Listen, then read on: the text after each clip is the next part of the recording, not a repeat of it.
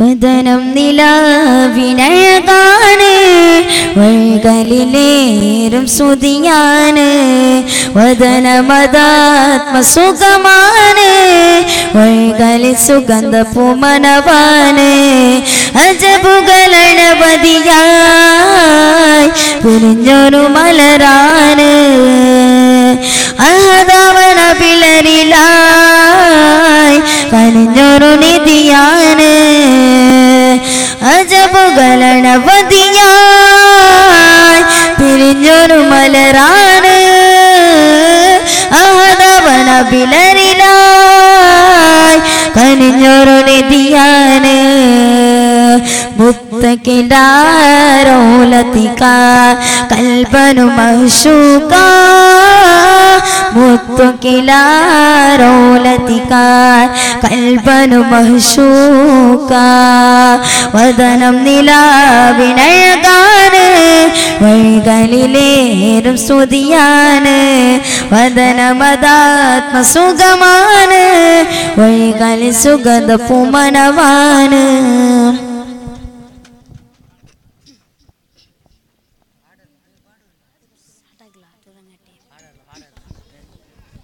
തുടങ്ങട്ടെ ബിസ്മില്ലാഹ് തുതി മുഴുവൻ നിനക്കല്ലാഹ് സ്വലാത്തും സലാം നബിക്കല്ലാഹ് മുഹമ്മദ് യാ റസൂലല്ലാഹ് അല്ലാഹ് തുടങ്ങട്ടെ ബിസ്മില്ലാഹ് തുതി മുഴുവൻ നിനക്കല്ലാഹ് സ്വലാത്തും സലാം നബിക്കല്ലാഹ് മുഹമ്മദ് യാ റസൂലല്ലാഹ് റസൂലാണ് കുദൂരത്തിനുടയോന്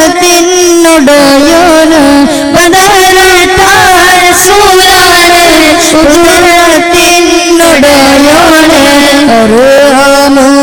റഹ്മാന് അനുഗ്രഹിക്കണം നീ തുടങ്ങട്ടെ ബിസ്മില്ലാഹ് സ്തുതി മുഴുവൻ നിനക്കല്ലാഹ് സ്വലാത്തു സലാം നബിക്കല്ലാഹ് മുഹമ്മദ് യാ റസൂലല്ലാഹ് സുഹാബി മുഹമ്മദ് അഫ്കെ വലി ബൂബക്കർ ഉമർ ഉസ്മാൻ അലി यारान नबी ने सबसे जले बूबकर उमर उस्मान अली बूबकर उमर उस्मान अली मौसम महरम के परवाने मोहब्बत में रसूल के दीवाने मौसम महरम के परवाने मोहब्बत में रसूल के दीवाने जिनसे मेरी कली कली बूबकर उमर उस्मान अली असहाबी मोहम्मद हक के वली बूबकर उमर उस्मान अली इहदल्ली सुखदली मुलगिದ ನಾಡು ಇಹದಲ್ಲಿ ಸುಖದಲ್ಲಿ ಮುಲಗಿದ ನಾಡು ಪರಲೋಕ ಜೀವನ ಚೈತನ್ಯ ಬೇಡೋ ಯಾ ರಹಮಾನ್ ನಿನ್ನಲಿ ಬೇಡುವೆ ನಾನು ಬೇಡುವೆನು ಪಾಪವ ಮನ್ನಿಸು ನೀನು ಪಾಪವ ಮನ್ನಿಸು ನೀನು ಯಾ ರಹಮಾನ್ ಯಾ ಸುಬ್ಹಾನ್ ಬೇಡುವೆನ ಸಫನೀಡೋ ಪಾಪಗಳ ಮನ್ನಿಸು ಕರುಣೆಯ ತೋರೋ ಮನ್ನಿಸು ಕರುಣೆಯ ತೋರೋ ಮಣ್ಣಿನ ನೋವನಿಲೋನತ ಹುಡುಕುವ ನಮ್ಮೆರಿಗಿಲ್ಲಿ ಬರವಿಲ್ಲ ಪರರಿಗೆ ಬುದ್ಧಿವಾದವ ಹೇಳಲು ಇವರಿಗೆ ನೋವಿನ ಅರಿವಿಲ್ಲ ಇವರಿಗೆ ನೋವಿನ ಅರಿವಿಲ್ಲ ಬಾಬಾದಿರಿಗೆ ಬಾರಲಿ ಸುಮ್ಮನೆ ಯಾರಿಗೆ ಆಡುವೆ ಕೋಗಿಲೆ ನೋವಿನ ಈಶ್ವರ ಪಂಜರದಲ್ಲೇ ಸ್ವರ್ಗುವೆ ನಾನು ಕೋಗಿಲೆಯೇ ಸದಾ ನೀಡೋ ಕೋಗಿಲೆಯೇ ಅನಾಥ ಮಕ್ಕಳ ಸಲಹುವ ಮಾತೆಯ ಕಣ್ಣೀರನ್ಯಾರೂ ಕಾಣಲ್ಲ ಆಸೆಯ ತೋರುತ ಕಣ್ಣಲ್ಲಿ ಕುಕ್ಕುವ ಹುಡುಗರ ಮೋಹಕ್ಕೆ ಕೊನೆಗಿಲ್ಲ ಹುಡುಗರ ಮೋಹಕ್ಕೆ ಕೊನೆಗಿಲ್ಲ ಬಾಬಾದರಿಗೆ ಪಾಡಲಿ ಸುಮ್ಮನೆ ಯಾರಿಗೆ ಆಡುವೆ ಕೋಗಿಲೆ ನೋವಿನ ಈಶ್ವರ ಪಂಜರದಲ್ಲಿ ಹೊರಗುವೆ സദ്വന നീടോ കോകിലേ ഉണ്ട് സഖി ഒരു കുലമുന്തിരി വന്നിടുവാനായി നാരണ കയ്യിൽ ഉണ്ട് പ്രിയേ കൽവിലൊരാശ മുന്തിരി തിന്നിടുവാൻ ഉണ്ട് സഖി ഒരു കുലമുന്തിരി വന്നിടുവാനായി നാരണ കയ്യിൽ ഉണ്ട് പ്രിയേ കൽവിലൊരാശ മുന്തിരി തിന്നിടുവാൻ അമ്പര തുമ്പിൽ ചേരന കൊള്ളൊരു തിങ്കൾ മുഞ്ചില് അമ്പിയ താജലിവാൾ ഉദിച്ചൊരു തിങ്കൾ ട്രാവില് അഖില ജഗത്തിൽ തൃത്തായി ആമിന ബീവി വാട്ടില് മലക്കുകൾ റബ്ബു റഹീം ശുക്രാൻ വാനില് കനിവിൻ ബഹുതിരു രാജ ഖൈറിൻ ഗുണമണി താജ കനിവിൻ ബഹുതിരു രാജ ഖൈറിൻ ഗുണമണി താജ വിധി നൽകണേ തുണ നൽകണേ കൈതുമ്പിൽ നീട്ടിടാ സവിധം ചെന്നിടാ സലാത്തുല്ലാഹ് സലാമുല്ലാഹ് അലാ ത്വാഹ റസൂലില്ലാഹ് സലാത്തുല്ലാഹ് സലാമുല്ലാഹ് അലാ യാസീൻ ഹബീബില്ലാഹ് ಇರವೆಂಬಗುಯಲ್ಲಿ ಆತ್ಯಾದ್ಯಾವತರಣೆ ಓದೆಂಬ ಒಡೆಯನ ಕಲ್ಪನೆ ಅಜ್ಞಾನದಿ ಕಾಲದಲ್ಲಿದ್ದ ನನ್ನಲ್ಲಿ ಜ್ಞಾನಕ್ಕೆ ಸೆಲೆ ನೀಡಿತಾ ಬೋಧನೆ ಜ್ಞಾನದಾರಿಯಾಗಿ ಮಂದು ಮಾಡಿ ತುಳ್ಳಿ ಸಾಧನೆ ಕವಿದ ಕಪ್ಪು ಮೆಗನಿಗೆ ಮೂಡಿ ತುಳ್ಳಿ ಚಿಂತನೆ ಕುರುವಾರಿನ ಸೂತಬಹುದು ಪುಣ್ಯ ಕುರುವಾರಿನ ಸೂತಬಹುದು ಕುರುವಾರಿನ ಸೂತಬಹುದು ಪುಣ್ಯ ಕುರುವಾರಿನ ಸೂತಬಹುದು ದೇವದೂತ ಭೂಮಿಗಿಳಿದು ತೋರಿಯ ಬಳಿಗೆ ಬಂದು ಒಲಿದ ವಾಣಿಯಬಹುದು ಪುಣ್ಯ ಕುರುವಾರಿನ ಸೂತಬಹುದು ಇಳಿದು ತ್ವಾಹನಬಿಯರ ಬಳಿಗೆ ಬಂದು ಒಲಿದ ವಾಣಿಯಬಹುದು ಪುಣ್ಯ ಕುರುವಾರಿನ ಸೂತಬಹುದು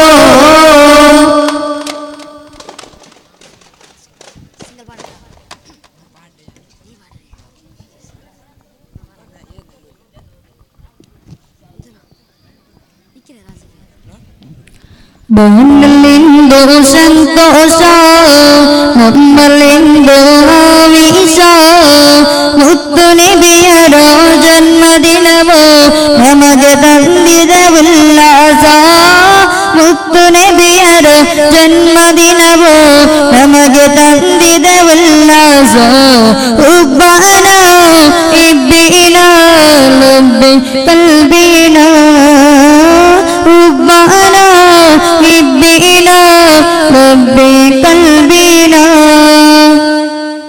ಪುಣ್ಯದೀನಿನ ಮಹಿಮೆಯೆಲ್ಲವೂ ನಮಗೆ ಕೊಟ್ಟ ನಬಿ ಗಣ್ಯರಾಗಿ ಲೋಕದಲ್ಲಿಯೇ ಶ್ರೇಷ್ಠರಾದ ನಿಧಿ ಪುಣ್ಯದೀನಿನ ಮಹಿಮೆಯೆಲ್ಲವೂ ನಮಗೆ ಕೊಟ್ಟ ನಬಿ ಗಣ್ಯರಾಗಿಯೇ ಲೋಕದಲ್ಲಿಯೇ ಶ್ರೇಷ್ಠರಾದ ನಿಧಿಯೇ ಉಬ್ಬಾನ ಇಬ್ಬಿನ ಲುಬ್ಬಿ ಕಲ್ಬಿನ ಉಬ್ಬಾನ ಇಬ್ಬಿನ ಲುಬ್ಬಿ ಕಲ್ಬಿನ ನಮ್ಮಲ್ಲಿಂದು ಸಂತೋಷ ನಮ್ಮಲ್ಲಿಂದು ಆವೇಶ ಮುತ್ತು ನಬಿಯರ ಜನ್ಮದಿನವು ನಮಗೆ ತಂದಿದ ಉಲ್ಲಾಸ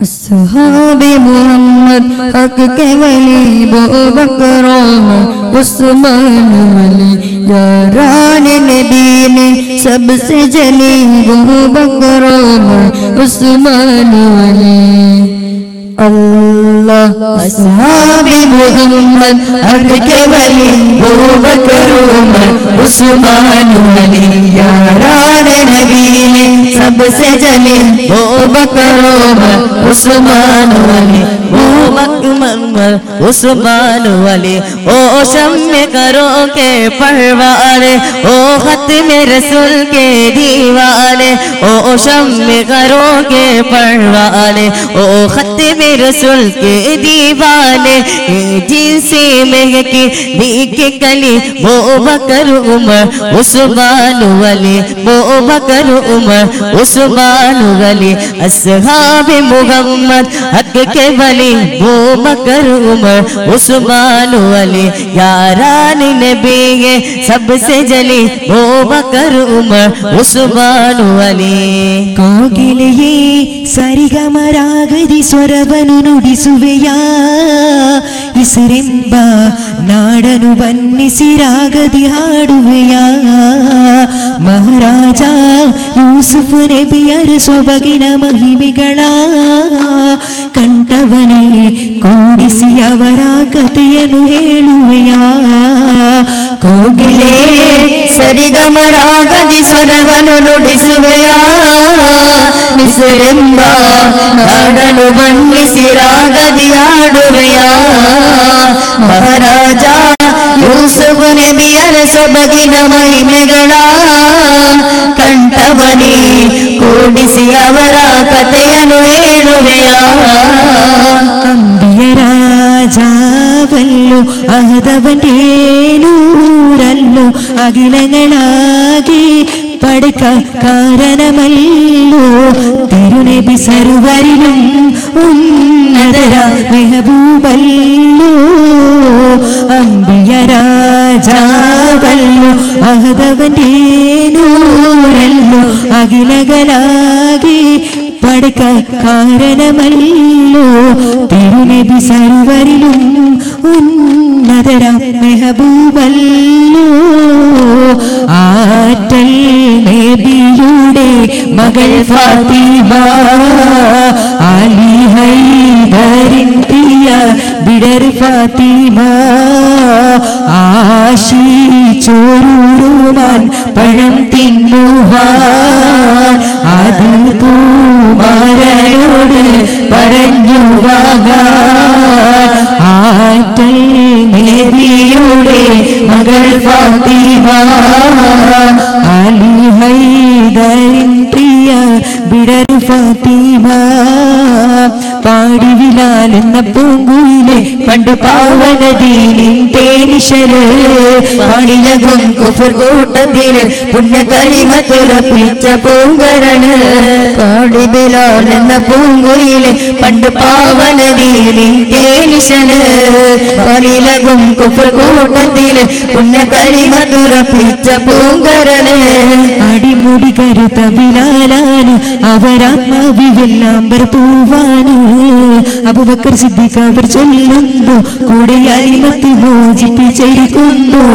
പാടി ബിലാൽ എന്ന പൂങ്കുയിലെ പണ്ട് പാവനദീനിൻ തേനിശല് പടിലകും കുഫർ കൂട്ടത്തില് പുണ്യകരിമത്തുറപ്പിച്ച പൂങ്കരണ് ഗുണമണിയായ റസൂലുള്ളാഹ് അല്ലാഹ് കണി പകലും നൂറുള്ളാഹ് ഇയ പരനബിയും ഹബീബുള്ളാഹ് ഇരയോന്റെ കനിയേ സല്ലല്ലാഹ് ഗുണമണിയായ റസൂലുള്ളാഹ് കണി പകലും നൂറുള്ളാഹ് ഇയ പരനബിയും ഹബീബുള്ളാഹ് ഇരയോന്റെ കനിയേ സല്ലല്ലാഹ് പരിമക്കത്തൊരു ചെറുമലരല്ലേ പരിശുദ്ധ സമരൊളി ബദറല്ലേ പരിമള സുഗന്ധ പുറാവല്ലേ ഇരയോടെ കുതിസിലെ മയിലല്ലേ പരിമക്കത്തൊരു ചെറുമലരല്ലേ പരിശുദ്ധ സമരൊളി ബദറല്ലേ പരിമള സുഗന്ധ പുറാവല്ലേ ഇരയോടെ കുതിസിലെ മയിലല്ലേ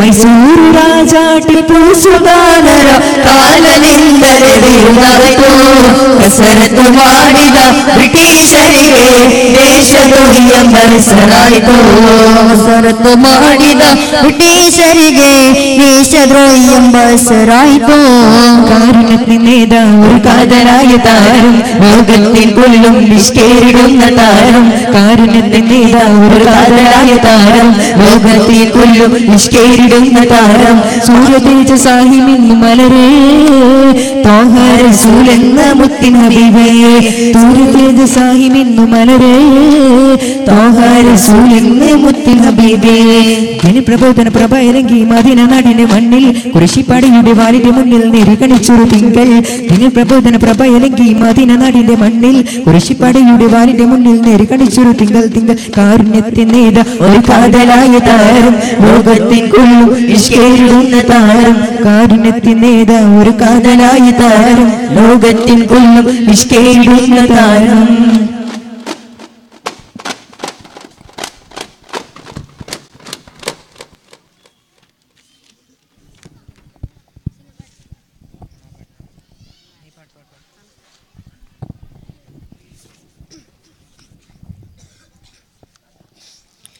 മണിമക്ക തകമത് നബി കനവായി മകിയിലും അലകിലും വലിയ ജവായി അമ്പരി ചിന്തും അമ്പിയരല്ലേ അമ്പവനേകിയ ഇമ്പരുമല്ലേ അമ്പിലി തോട്ടിലും ഏറിയതല്ലേ അമ്പിലി തോൽക്കും ചന്തവുമല്ലേ അമ്പിലി തോൽക്കും ചന്തവുമല്ലേ നീലസുജൂദിൽ തേടുന്നവരെ ഔൽ കൗസറിനെ മതിജലമേ സ്നേഹത്തോടെ വിളമ്പുന്നവരെ പാരിതൽ നീതി നിറച്ചവരല്ലേ പാവന പാതി വരച്ചവരല്ലേ പരിമളവാകിലും വീശിയതല്ലേ പാലളു വേകിയ പണിമതിയല്ലേ അമ്പരി ചിന്തും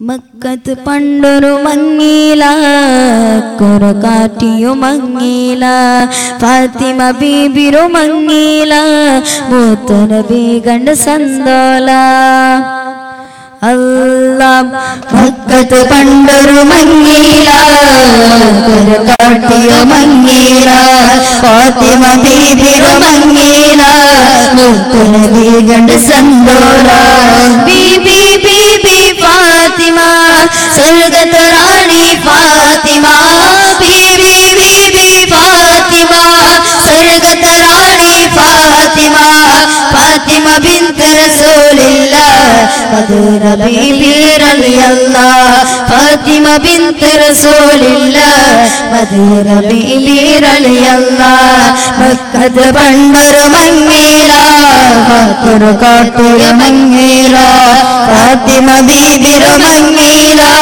മൂത്തനബി ഗണ്ട സന്തോല യാ മുഹമ്മദ് യാ റസൂലേ യാ മുസമ്മില റേ യാ മുബാരക് യാ ശഫീഅ യാ മുബശ്ശിര റേ യാ മുഹമ്മദ് യാ റസൂലേ യാ മുസമ്മില റേ യാ മുബാരക് യാ ശഫീഅ യാ മുബശ്ശിര റേ ശരഫായ തിരുനബി സ്നേഹവിധി മതി യാ റസൂലല്ലാഹ് നബി യാ റസൂലല്ലാഹ് യാസീൻ നബി ആമീൻ നബി യാ റസൂലല്ലാഹ് യാസീൻ നബി ആമീൻ നബി യാ റസൂലല്ലാഹ്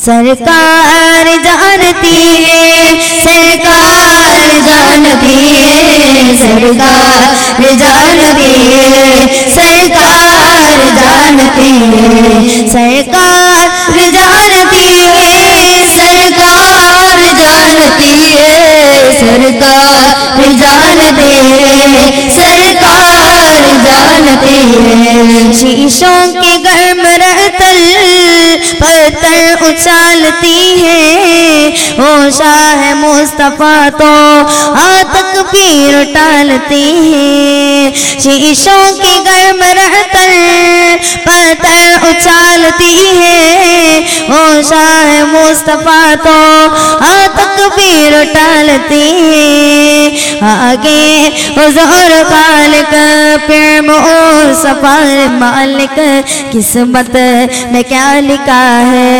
सरकार जानती है सरकार जानती है सरकार जानती है सरकार जानती है सरकार जानती है उनसे कुल रुमशन सादीर शौकिन लिराई उनरुम शौकिन से बदल शाहीन संसार उनसे कुल रुमशन सादीर शौकिन लिराई उनरुम शौकिन से बदल शाहीन संसार गरीब नवाज़े अजमेरे गरीब नवाज़े अजमेरे शेखर शेखर नाज़रे ए शराफत वीर बले ए मर्जाने सिलसिले ए शराफत वीर बले ए मर्जाने सिलसिले या सुल्ताने जाम सदर या सुल्ताने जाम सदर ख्वाजा ख्वाजा अली जली है शराफत फिर बने मर्जाने सिलसिले ए शराफत फिर बने मर्जाने सिलसिले गुणमनिया या रसूलल्लाह कनि पगलुम गुण नूरुल्लाह या बरन नबी हबीबुल्लाह इरयोन बनिए सल्लल्लाह പതിമക്കതുതിത്തുള്ള മലരല്ലേ പരിശുദ്ധ കമറുണി ബദറല്ലേ പരിമള സുഗന്ധ പുങ്കാവല്ലി ഇരയോണ കുതുസില മൈലല്ലേ സല്ലല്ലാഹു അലാ മുഹമ്മദ് സല്ലല്ലാഹു അലൈഹി വസല്ലം സല്ലല്ലാഹു അലാ മുഹമ്മദ് സല്ലല്ലാഹു അലൈഹി വസല്ലം മുസ്തഫ നബി സല്ലല്ലാഹു മുസ്തഫ നബി സല്ലല്ലാഹു അലൈഹി റസൂലില്ലാഹ് آمنا برسول الله صلى الله على محمد صلى الله عليه وسلم صلى الله على محمد صلى الله عليه وسلم صلى عليك الله والسلام سيدنا يا خير البراء صلى الله على محمد صلى الله عليه وسلم صلى الله على محمد صلى الله عليه وسلم اللهم صل على محمد يا رب صل عليه وسلم السلام عليكم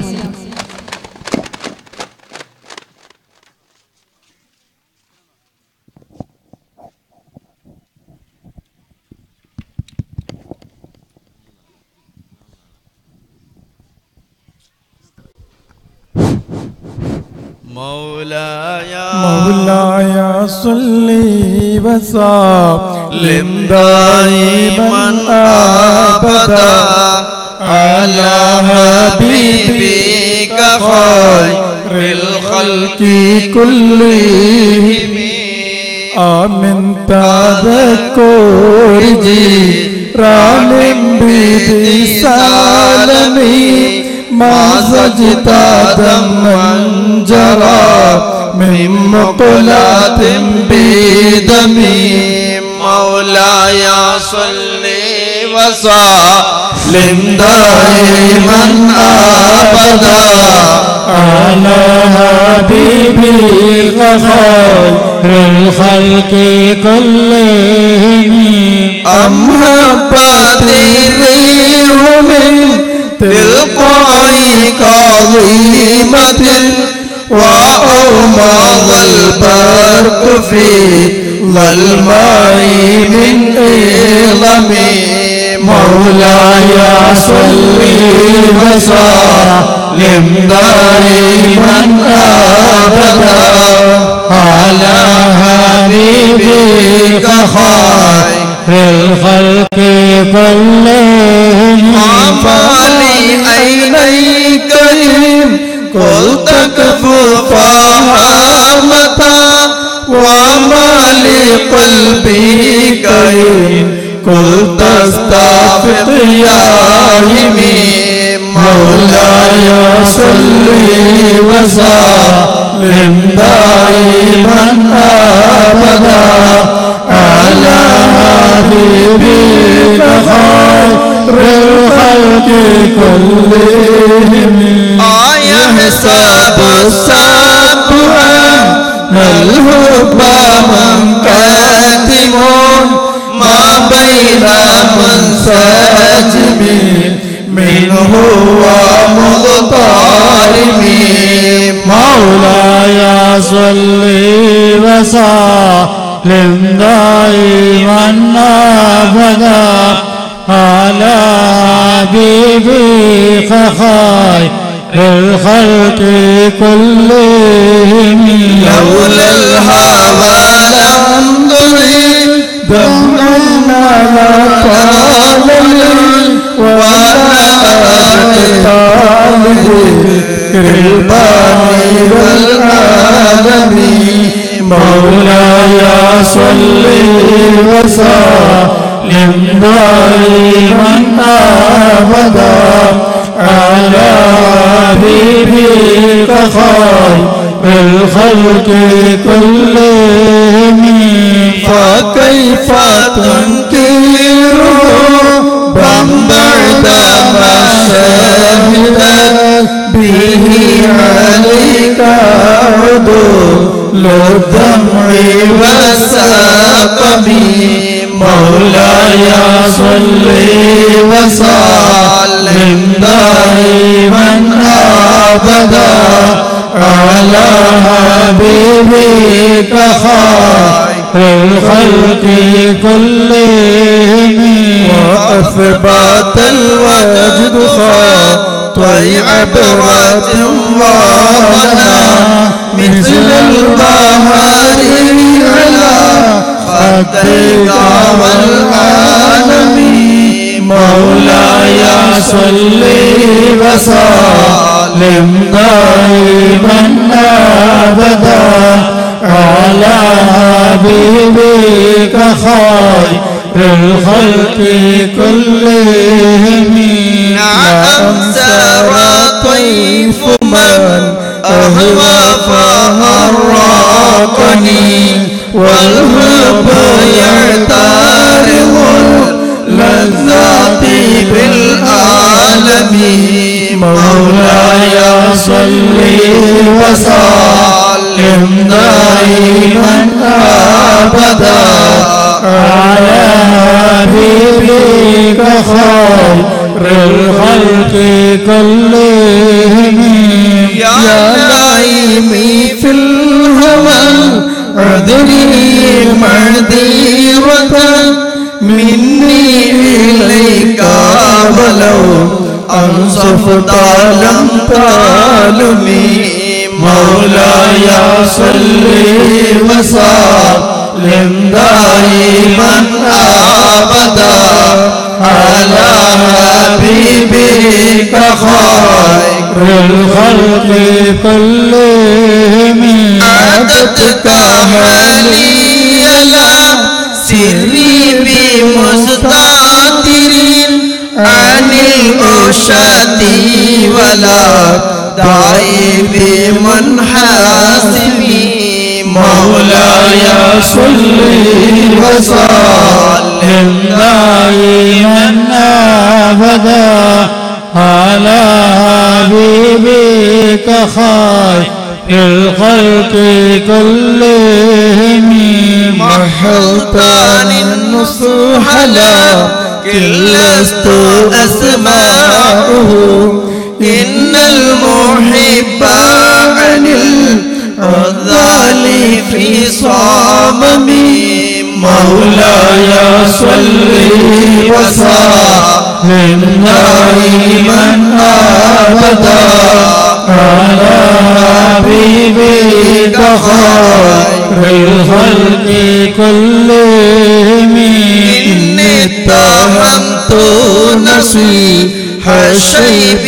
في عدل والشيب أبعد في نصح عن التهم مولاي صل وسلم دائما أبدا على حبيبك خير الخلق كلهم وإن أمارتي بالسوء متى أمر من جهلها بنذير الشيب والحرم مولاي صل وسلم دائما أبدا على حبيبك خير الخلق كلهم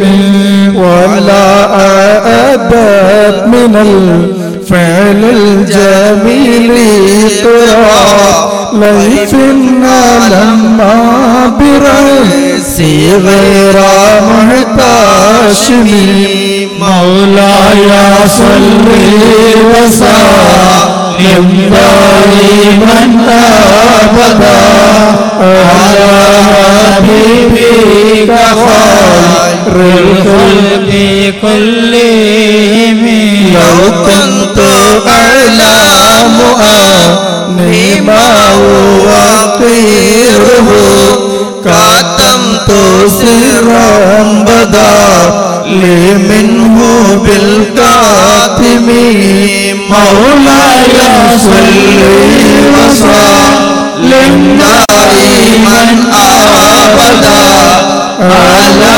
حبيبك خير الخلق كلهم من برد جماع من غواياتها كما يرد جماع الخيل بالرجم مولاي صل وسلم دائما أبدا على حبيبك خير الخلق كلهم ولا ترم بالمعاصي قصر شهواتها إن الطعام يقوي شهوات الناهم مولاي صل وسلم دائما أبدا على حبيبك خير الخلق كلهم والنفس كطفل تظل شبع على حب الله وينتظمه ينفاتمي مولاي صل وسلم دائما أبدا على حبيبك خير الخلق كلهم فاصرف هواها برأن توليه إن الهوى ما تولى لا يسمي أو يسمي مولاي صل وسلم دائما أبدا على حبيبك خير الخلق كلهم الله أكبر الله أكبر الله أكبر لا إله إلا الله الله أكبر الله أكبر ولله الحمد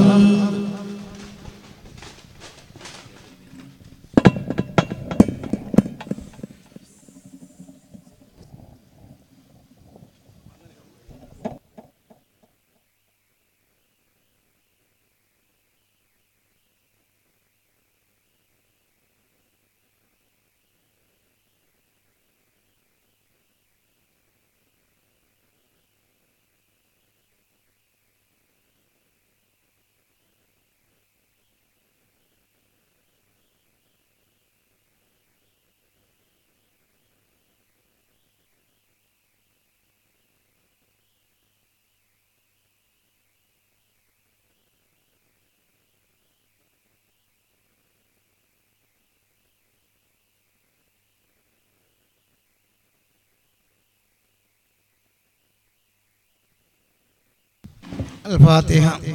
أعوذ بالله من الشيطان الرجيم. بسم الله الرحمن الرحيم. الحمد لله رب العالمين الرحمن الرحيم مالك يوم الدين. إياك نعبد وإياك نستعين. اهدنا الصراط المستقيم صراط الذين أنعمت عليهم غير المغضوب عليهم ولا الضالين. آمين. بسم الله الرحمن الرحيم. قل هو الله أحد الله الصمد لم يلد ولم يولد ولم يكن له كفوا أحد. بسم الله الرحمن الرحيم. قل هو الله أحد الله الصمد لم يلد ولم يولد ولم يكن له كفوا أحد. بسم الله الرحمن الرحيم. قل هو الله أحد الله الصمد لم يلد ولم يولد ولم يكن له كفوا أحد. بسم الله الرحمن الرحيم. قل أعوذ برب الفلق من شر ما خلق ومن شر غاسق إذا وقب ومن شر النفاثات في العقد ومن شر حاسد إذا حسد. بسم الله الرحمن الرحيم. قل أعوذ برب الناس ملك الناس إله الناس من شر الوسواس الخناس الذي يوسوس في صدور الناس من الجنة والناس.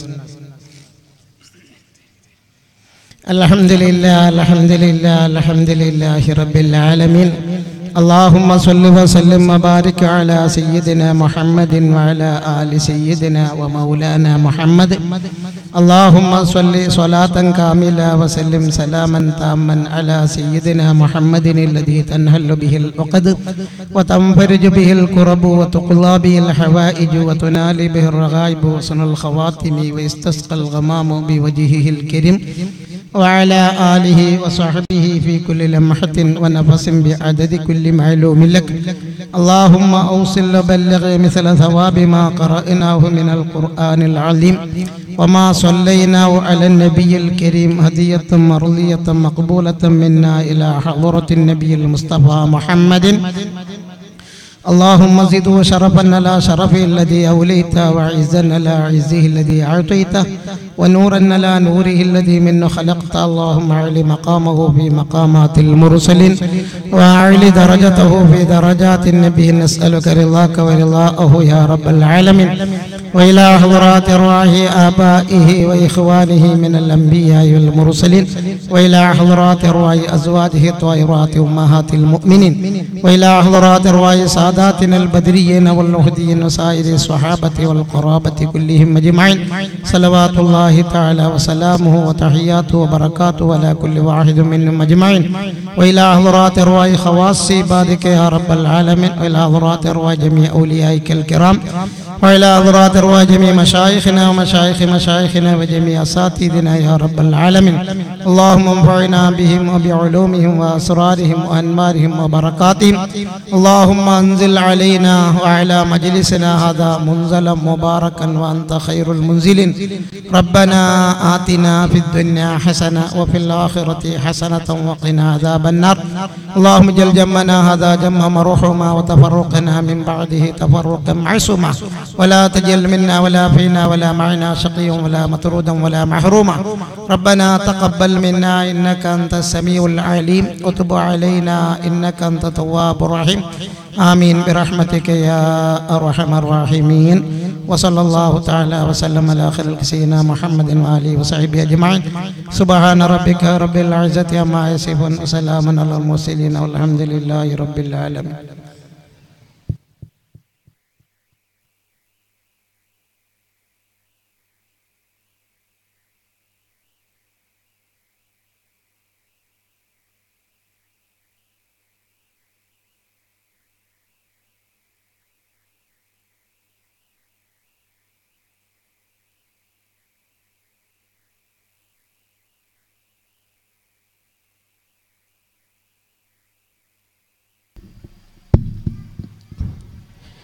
السلام عليكم ورحمة الله تعالى وبركاته.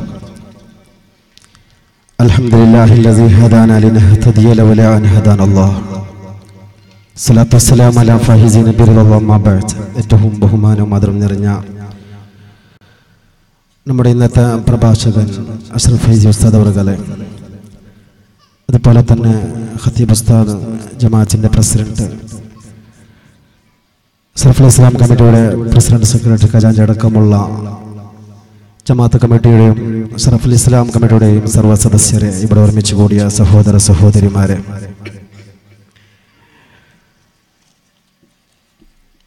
മുഹിയുദ്ദീൻ കേന്ദ്ര ജുമാ മസ്ജിദ് കുക്കാജ് ഇതിൻ്റെ അധീനത്തിൽ പ്രവർത്തിച്ചു വരുന്ന അഷ്റഫുൽ ഇസ്ലാം കമ്മിറ്റിയുടെ ആശ്രയത്തിൽ 3 മാസത്തിലൊരിക്കൽ കഴിച്ചു വരാറുള്ള കുത്തുബിയ്യത്ത് നേർച്ചയുടെ 40ാം വാർഷികത്തിനോടനുബന്ധിച്ചുള്ള 8 ദിവസത്തെ മതപ്രഭാഷണ വേദിയിലെ 4ാമത്തെ ദിവസത്തിലാണ് ഞങ്ങൾ ഒരുമിച്ച് കൂടിയിട്ടുള്ളത്. ഈ പുണ്യ മജ്ലിസിൽ ഒരുമിച്ച് കൂടിയതുപോലെ നിരവധി നിഅമത്തുകൾ കൊണ്ട് നിറക്കപ്പെട്ട സ്വർഗീയ ലോകത്ത് അല്ലാഹു ഞങ്ങളെ ഒരുമിച്ച് കൂട്ടട്ടെ. ഇൻഷാ അല്ലാഹ് ഇന്ന് 11 മണിക്ക് മുമ്പായിട്ട് നമ്മുടെ പ്രഭാഷണമൊക്കെ തീർന്ന് ദുആ ചെയ്ത് ഞങ്ങൾക്ക് പിരിയാം നീട്ടാൻ ആഗ്രഹിക്കുന്നില്ല. യുവവാഗ്മി മതപണ്ഡിതൻ ബഹുമാനപ്പെട്ട അഷ്റഫ് ഫൈസി കൊടകു ഉസ്താദ് അവർക്ക് ജമാഅത്ത് കമ്മിറ്റിയുടെ വകയിൽ അഷ്റഫുൽ ഇസ്ലാം കമ്മിറ്റി ഇവിടെ സന്നിഹിതരായ സർവരുടെ വകയിലും സ്വാഗതം അരുളുന്നു. അതുപോലെ തന്നെ നമ്മുടെ ഖത്തീബ് ഉസ്താദ്, ജമാഅത്തിന്റെ പ്രസിഡന്റ്, സെക്രട്ടറി, ഖജാൻജി അടക്കമുള്ള സർവ്വ സദസ്യർക്കും, അഷ്റഫുൽ ഇസ്ലാം കമ്മിറ്റിയുടെ പ്രസിഡന്റ്, സെക്രട്ടറി, ഖജാൻജി അടക്കമുള്ള സർവ്വ സദസ്യർക്കും, ഇവിടെ ഒരുമിച്ച് കൂടിയ സഹോദര സഹോദരിമാർക്ക്, നമ്മുടെ ഇന്നത്തെ മുഖ്യ ഗസ്റ്റായ മജീദ് കാപ്പിക്കാട് അദ്ദേഹത്തിനും, ഇവിടെ ഒരുമിച്ച് കൂടിയ സർവർക്കും, ജമാഅത്ത് കമ്മിറ്റിയുടെ വകയിലും അഷ്റഫുൽ ഇസ്ലാം കമ്മിറ്റിയുടെ വകയിലും ഇവിടെ സന്നിഹിതരായ സർവരുടെ വകയിലും സ്വാഗതം ആശംസിച്ചുകൊണ്ട് ബഹുമാന്യനായ അഷ്റഫ് ഫൈസി ഉസ്താദ് അവരുടെ പ്രഭാഷണത്തിന് വേണ്ടി ആദരപൂർവ്വം ക്ഷണിച്ചുകൊള്ളുന്നു. അസ്സലാമു അലൈക്കും.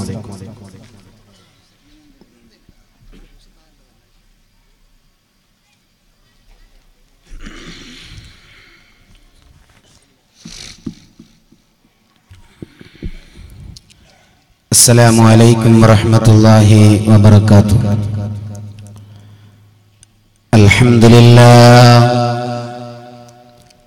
അൽഹംദുലില്ലാഹി റബ്ബിൽ ആലമീൻ വസ്സലാത്തു വസ്സലാമു അലാ അഷ്റഫിൽ മുർസലീൻ.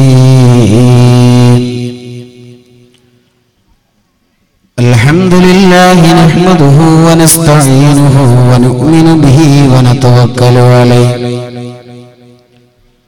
ونعوذ بالله من شرور أنفسنا ومن سيئات أعمالنا. من يهده الله فلا مضل له ومن يضلله فلا هادي له. ونشهد أن لا إله إلا الله وحده لا شريك له. ونشهد أن سيدنا محمدا عبده ورسوله أرسله بالهدى ودين الحق ليظهره على الدين كله ولو كره المشركون. رب اشرح لي صدري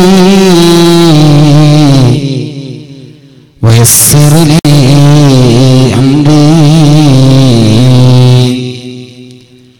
واحلل عقدة من لساني يفقهوا قولي.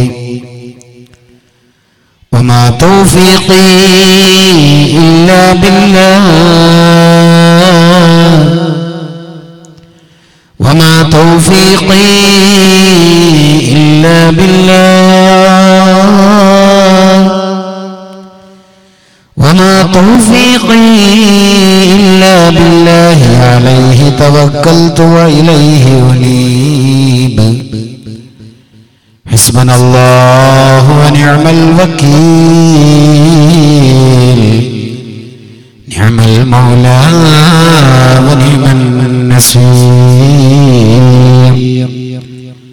ولا حول ولا قوة إلا بالله العلي العظيم. أعوذ بكلمات الله التامات من كل شيطان وهامة ومن كل عين لامة أعوذ بكلمات الله التامات من كل شيطان وهامة ومن كل عين لامة يا عمدتي أمدي يا عدتي سندي يا قدوتي مددي يا أسوتي مددي كنا أيضا بيدي مملوءة بيدي وسددا نبدي يا محي الدين يا سيدي سندي غوثي ويا مددي كلي ظهيرا للأعداء بالمدد مجير عيروي وهم بيدي مدى مددي خليفة الله فينا محي الدين يا سيد السادات جئتك قاصدا أرجو هماك فلا تخيب مقصدي الصلاة والسلام عليك يا سيدي يا رسول الله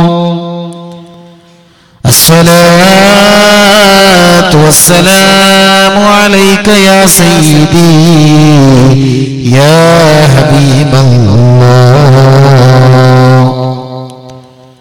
الصلاة والسلام عليك يا سيدي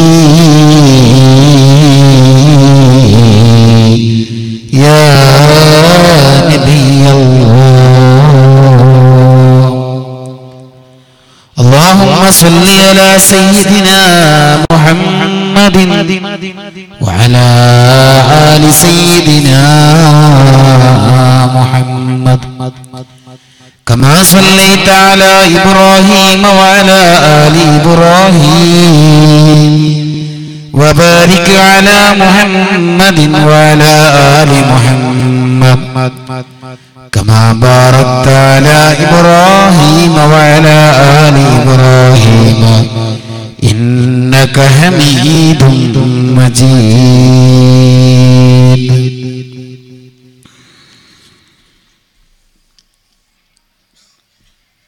ഷറഫുൽ ഇസ്ലാം കമ്മിറ്റിയുടെ ആഭിമുഖ്യത്തിൽ നടത്തപ്പെടുന്ന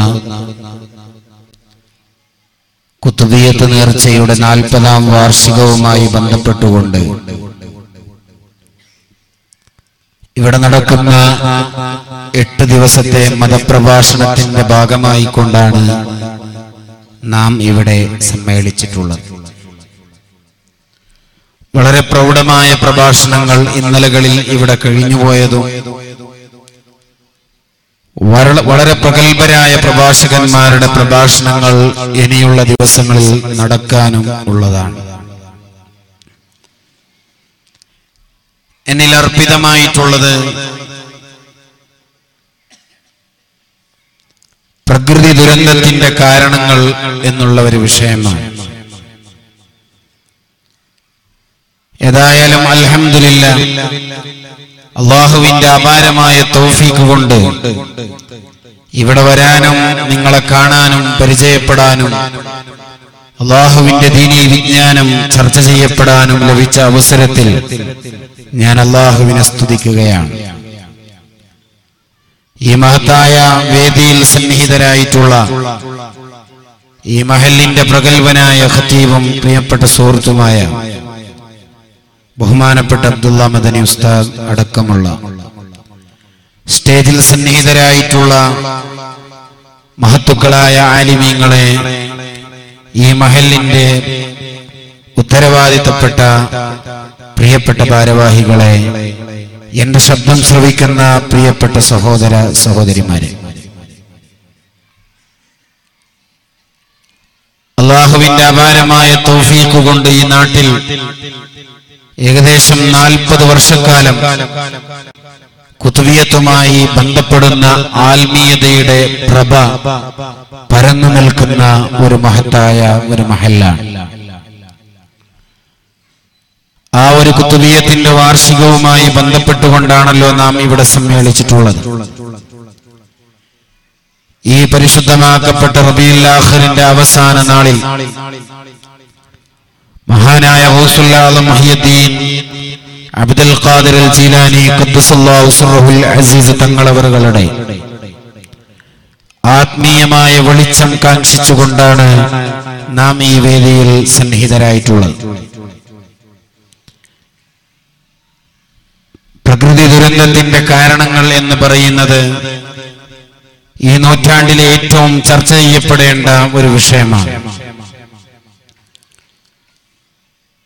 അന്ത്യദിനത്തിന്റെ അടയാളങ്ങൾ എന്ന വിഷയം ഇന്നലെ ചർച്ച ചെയ്യപ്പെട്ടതുകൊണ്ട് തന്നെ പ്രകൃതി ദുരന്തവുമായി കൊണ്ട് ഇവിടെ സംഭവിച്ചുകൊണ്ടിരിക്കുന്ന സംഭവിക്കാൻ പോകുന്ന വിഷയങ്ങളൊന്നും പ്രതിപാദിക്കാൻ നിൽക്കാതെ ആ വിഷയത്തിന്റെ മർമ്മപ്രധാനമായ ചില കാര്യങ്ങളിലേക്ക് നിങ്ങളുടെ ശ്രദ്ധയെ ഞാൻ ക്ഷണിക്കുകയാണ്. അല്ലാഹു റബ്ബ് സുബ്ഹാനഹു വ തആല ഈ പ്രപഞ്ചം മുഴുവനും സൃഷ്ടിച്ചിട്ടുള്ളത്, പ്രപഞ്ചത്തിലെ സർവ്വ നിഅമത്തുകളും സൃഷ്ടിച്ചിട്ടുള്ളത് അവന്റെ അടുക്കൽ ഏറ്റവും കൂടുതൽ ആദരിക്കപ്പെടുന്ന മനുഷ്യവർഗത്തിന് വേണ്ടിയിട്ടാണ്. വിശുദ്ധ ഖുർആനിൽ തന്നെ അല്ലാഹു തആല അത് വിളിച്ചു പറഞ്ഞു, ഖലഖലക്കും മാ ഫിൽ അർളി ജമീഅ, ഭൂമിയിലുള്ള സർവ്വതും നിങ്ങൾക്ക് വേണ്ടിയിട്ടാണ് സൃഷ്ടിക്കപ്പെട്ടിട്ടുള്ളത്. വിശാലമായ പ്രപഞ്ചത്തിന്റെ സുന്ദരമായ പ്രകൃതികൾ മുഴുവനും അത് മനുഷ്യനെ ഉപയോഗിക്കാനും ആസ്വദിക്കാനും അതിനോട് ഇണങ്ങിച്ചേർന്ന് ജീവിക്കാനുമാണ് അല്ലാഹു ഇവിടെ സംവിധാനിച്ചിട്ടുള്ളത്. പക്ഷേ ഈ മനുഷ്യനും ഈ പ്രകൃതിക്കും ശാശ്വതമായ ഒരു നിലനിൽപ്പ് ഇവിടെയില്ല. മനുഷ്യനും നശിക്കും, പ്രകൃതിയും നശിക്കും. ഇത് രണ്ടും പരസ്പരം ബന്ധിതമാണ്. പ്രകൃതി ഇവിടെ നശിച്ചു പോകാൻ ചില കാരണങ്ങൾ മനുഷ്യരിൽ നിന്ന് ഉണ്ടാകുമ്പോ പ്രകൃതി അതിന്റെ സാധാരണ സ്വഭാവത്തിൽ നിന്ന് ചില മാറ്റത്തിരുത്തലുകൾ അതിൽ നിന്ന് ഉണ്ടായേക്കാം. വിശുദ്ധ ഖുർആനിൽ അല്ലാഹു റബ്ബ് സുബ്ഹാനഹു വ തആല നമ്മെ ഓർമ്മിപ്പിക്കുകയുണ്ടായി, ഇന്നല്ലാഹ ലാ യുഗയ്യിറു മാ ബിഖൗമിൻ ഹത്താ യുഗയ്യിറു മാ ബിഅൻഫുസിഹിം. മനുഷ്യർ അവരുടെ സ്വന്തം ശരീരത്തിൽ, അവരുടെ വ്യക്തി ജീവിതത്തിൽ, ദുനിയാവിന്റെ അവരുടെ ജീവിതത്തിൽ എന്നാണോ മാറ്റത്തിരുത്തലുകളും വ്യത്യാസങ്ങളും ഗതിവികാസങ്ങളും അവർ കൊണ്ടുവരുന്നത്, അന്ന് അല്ലാഹു റബ്ബ് സുബ്ഹാനഹു വ തആല ആ ജനതയെ ഒന്നടങ്കം അല്ലാഹു തആല മാറ്റത്തിരുത്തലുകൾക്ക് വിധേയമാക്കും. എന്ന് പറഞ്ഞാൽ ആ ജനത ജീവിക്കുന്ന പ്രകൃതി അവർക്ക് പ്രതികൂലമായ ഒരവസ്ഥയിലേക്ക് എത്തിപ്പെടും. ശേഷം അല്ലാഹു തആല ആയത്തിലൂടെ പഠിപ്പിക്കുകയാണ്, വഇദാ അറാദല്ലാഹു ബിഖൗമിൻ സൂഅ, ഒരു ജനതയെ നശിപ്പിക്കണമെന്ന് അല്ലാഹു തീരുമാനിച്ചാൽ, ഒരു ജനതക്ക് ബുദ്ധിമുട്ട് വന്നു ചേരണമെന്ന് അല്ലാഹു തീരുമാനിച്ചാൽ, ഫലാ മറദ്ദ ലഹു, അല്ലാഹുവിന്റെ ആ തീരുമാനത്തെ തട്ടിക്കളയാൻ സാധ്യമല്ല. മനുഷ്യൻ ജീവിക്കുന്ന പ്രകൃതി അത് മനുഷ്യന്റെ ചില പ്രവർത്തനത്തിന്റെ ഫലമായി അത് മാറ്റത്തിരുത്തലുകൾക്ക് വിധേയമാകുമ്പോൾ അതിനെ തടയാൻ ആർക്കും സാധ്യമല്ല. വമാ ലഹും മിൻ ദൂനിഹി മിൻ വാൽ. ഈ പ്രകൃതികൾ മുഴുവനും മനുഷ്യന് എതിരിൽ പ്രതികൂലമായി നിൽക്കുന്ന സമയത്ത് അല്ലാഹു അല്ലാതെ മറ്റൊരു രക്ഷിതാവും രക്ഷാധികാരിയും സഹായിയും അല്ലാഹു അല്ലാതെ മനുഷ്യർക്കില്ല. ഈ ആയത്തിൽ നിന്ന് മനസ്സിലാകുന്നു മനുഷ്യർ അവരുടെ ജീവിതത്തിൽ എന്നാണോ മാറ്റങ്ങൾ വരുത്തുന്നത് അല്ലാഹു റബ്ബ് സുബ്ഹാനഹു വ തആല നിശ്ചയിച്ചു കൊടുത്തിട്ടുള്ള ജീവിതം പരിശുദ്ധ ദീനുൽ ഇസ്ലാം പഠിപ്പിച്ചിട്ടുള്ള അധ്യാപനങ്ങളെ മറികടന്നുകൊണ്ട് മനുഷ്യൻ എന്നാണോ താന്തോന്നിയായി മാറുന്നതെങ്കിൽ അല്ലാഹു റബ്ബ് സുബ്ഹാനഹു വ തആല ആ ജനതയെ നശിപ്പിക്കും. ഒരു ഹദീസിൽ മഹാനായ പുണ്യ നബി സല്ലല്ലാഹു അലൈഹി വസല്ലമ തങ്ങൾ പഠിപ്പിക്കുകയാണ്, ഖിവാമുദ് ദുനിയാ അലാ അർബഅതി അശ്യാ. ഭൂമിയുടെ നിലനിൽപ്പ് തന്നെ 4 കാര്യങ്ങളിലാണ്.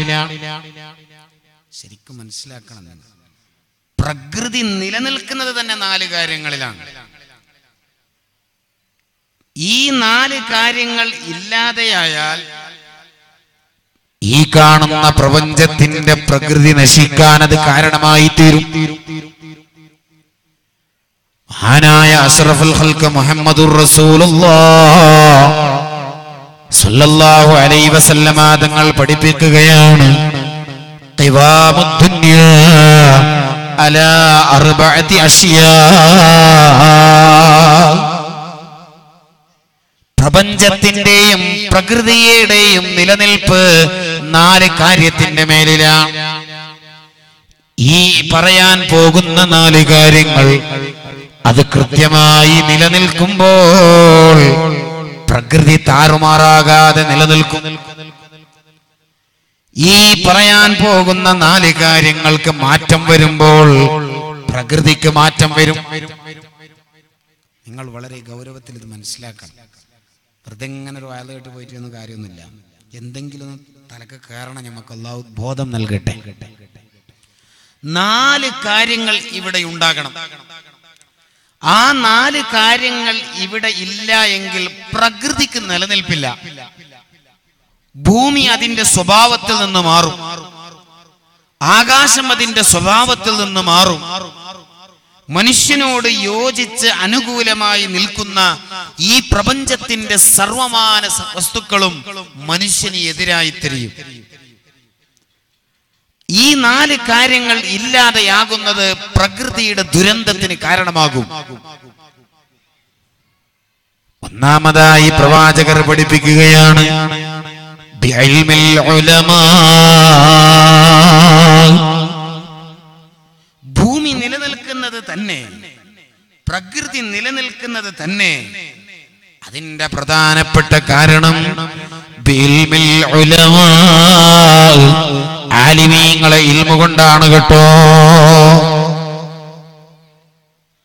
ആലിമീങ്ങളുടെ ഹൃദയത്തിൽ ഇൽമു നിലനിൽക്കുന്ന കാലത്തോളം, ഇൽമുമായി ബന്ധപ്പെടുന്ന ഉലമാ നിലനിൽക്കുന്ന കാലത്തോളം, ഇൽമിനെ നെഞ്ചോട് ഏറ്റുപിടിക്കാൻ സമൂഹം തയ്യാറാകുന്ന കാലത്തോളം പ്രകൃതിക്ക് മാറ്റം വരൂല എന്ന് അഷ്റഫുൽ ഖൽഖ് റൂഹി ഫിദാ മുഹമ്മദ് മുസ്തഫ.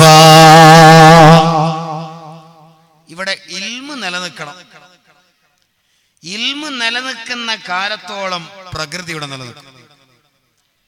ഇൽമു എന്നാണോ ഉയർത്തപ്പെടുന്നത് അന്ന് പ്രകൃതി നശിക്കും.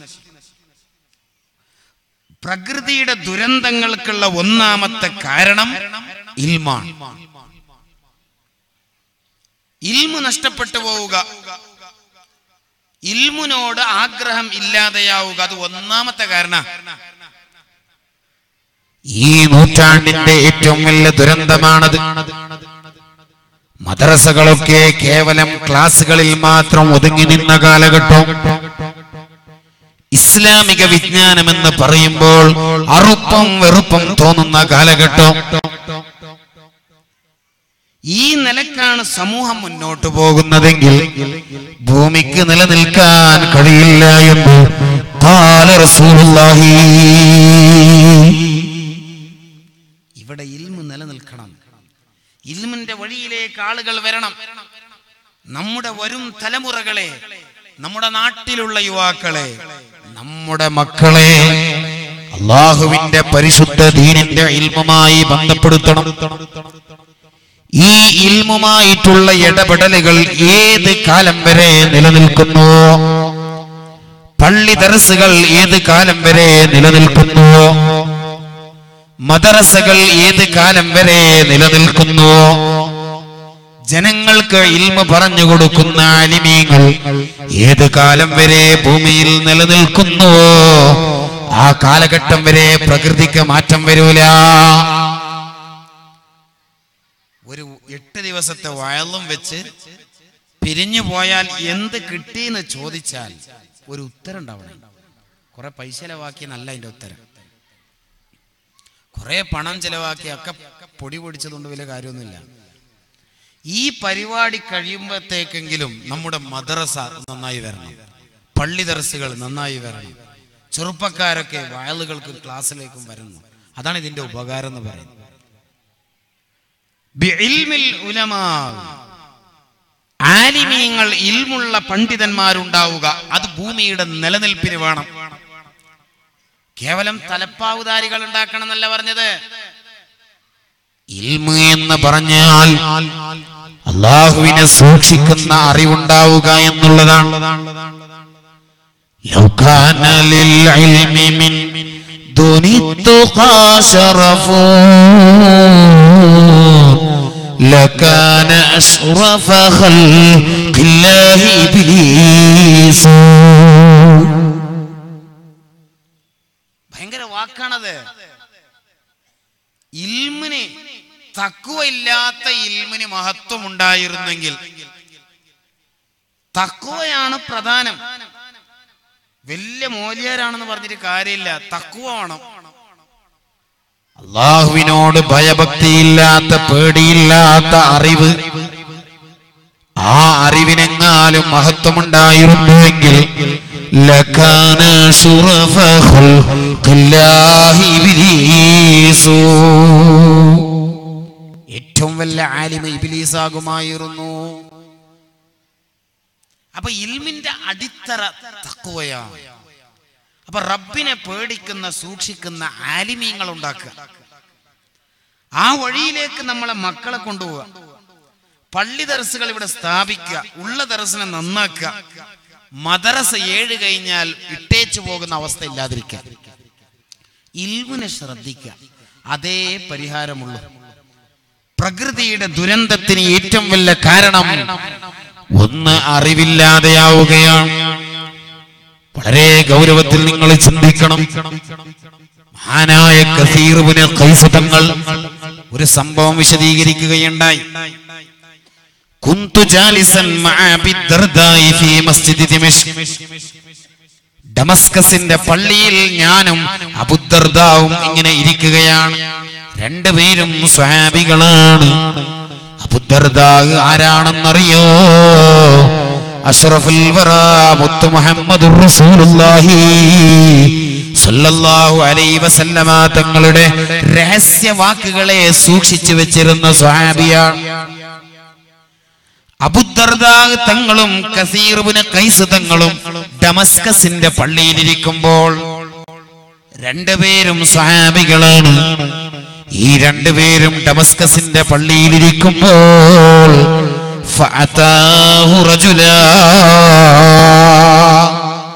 ആ പള്ളിയിലേക്ക് ഒരാൾ കയറി വന്നു. രണ്ടുപേരിങ്ങനെ ഇരിക്കുകയാണ്. ഡമസ്കസിലാണ്, സിറിയയുടെ തലസ്ഥാനം. ഡമസ്കസിന്റെ പള്ളിയിൽ രണ്ടാൾ ഇങ്ങനെ ഇരിക്കുക. ഒരാളിങ്ങനെ കയറി വന്നു. കയറി വന്നുകൊണ്ട് അയാൾ പറയുകയാണ്, യാ അബൂദർദാ, അബൂദർദാ തങ്ങളെ, ജിഇതുക മിൻ മദീനത്തി റസൂലില്ലാഹ്, ഞാൻ വരുന്നത് അഷ്റഫുൽ ഖൽഖിന്റെ മദീനയിൽ നിന്നാണ്. സൗദിയിൽ നിന്ന് ഡമസ്കസിലേക്ക് പോവാണ്.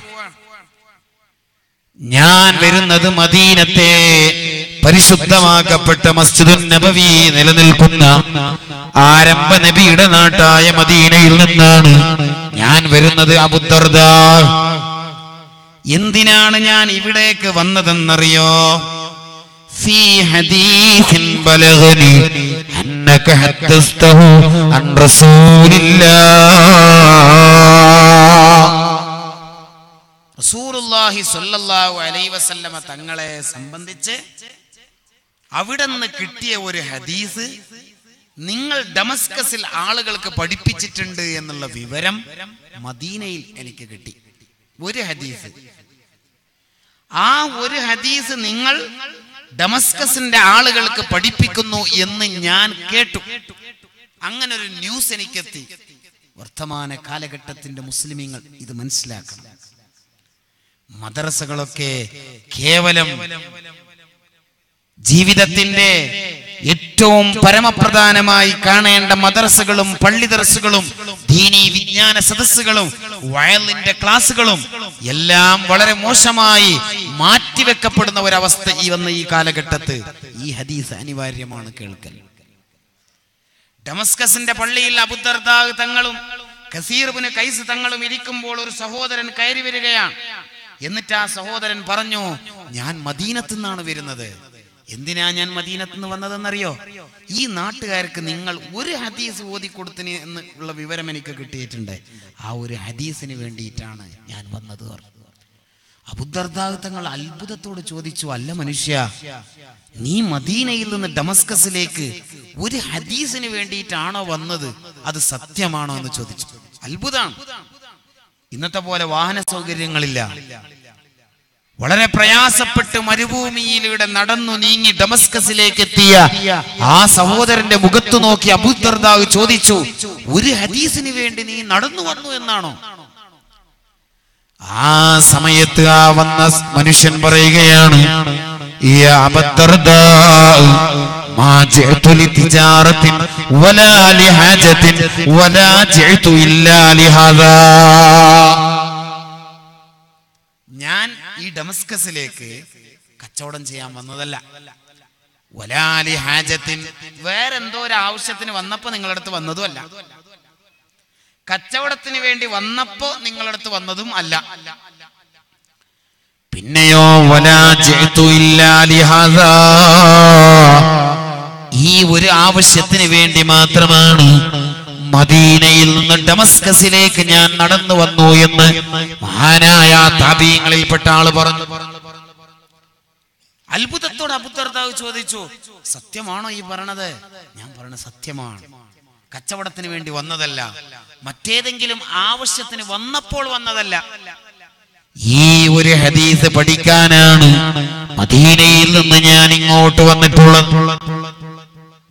ഏതാണ് അബൂദർദാ ഹദീസ് ഒന്ന് പഠിപ്പിച്ചു തരുമോ എന്ന് താഴ്മയോടെ താബീങ്ങളിൽപ്പെട്ട ആ മനുഷ്യനങ്ങ് ചോദിച്ചപ്പോൾ, വർത്തമാന കാലഘട്ടത്തിന്റെ പ്രിയപ്പെട്ട ചെറുപ്പക്കാരാ, പ്രിയപ്പെട്ട ഉമ്മമാരെ, സഹോദരിമാരെ, പ്രഭാതത്തിന്റെ തുടക്കത്തിൽ പ്രിയപ്പെട്ട നമ്മുടെ പൊന്നുമക്കളെ മദ്രസയിലേക്ക് അണിയിച്ചൊരുക്കി നാം അയക്കുമ്പോൾ പള്ളികളിലൊക്കെ ദിവസങ്ങളുടെയും ആഴ്ചകളുടെയും മാസങ്ങളുടെയും മതപ്രഭാഷണ പരമ്പരകൾ വെക്കുമ്പോൾ അതൊക്കെ പുണ്യമാണെന്ന് മനസ്സിലാക്കിയിട്ടു അതിൽ നിന്ന് മാറി നിൽക്കുന്ന പ്രിയപ്പെട്ട സമൂഹമേ, വളരെ ഗൗരവത്തിൽ നാം ഈ വിഷയം മനസ്സിലാക്കേണ്ടതുണ്ട്.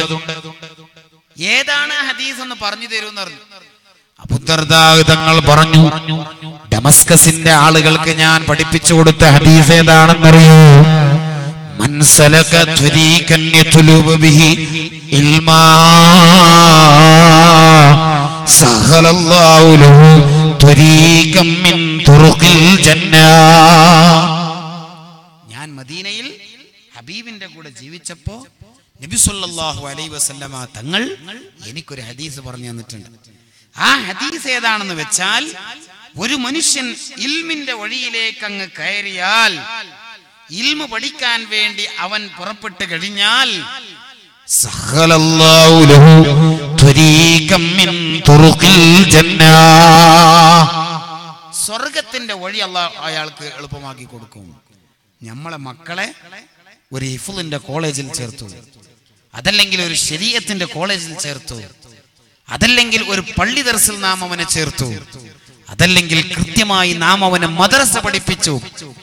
എന്നാൽ സ്വർഗത്തിന്റെ വഴി മാതാപിതാക്കൾ ആ മക്കൾക്ക് വെട്ടി തെളിയിച്ചു കൊടുത്തിട്ടുണ്ട് എന്ന് മഹാനായ പുണ്യനബി.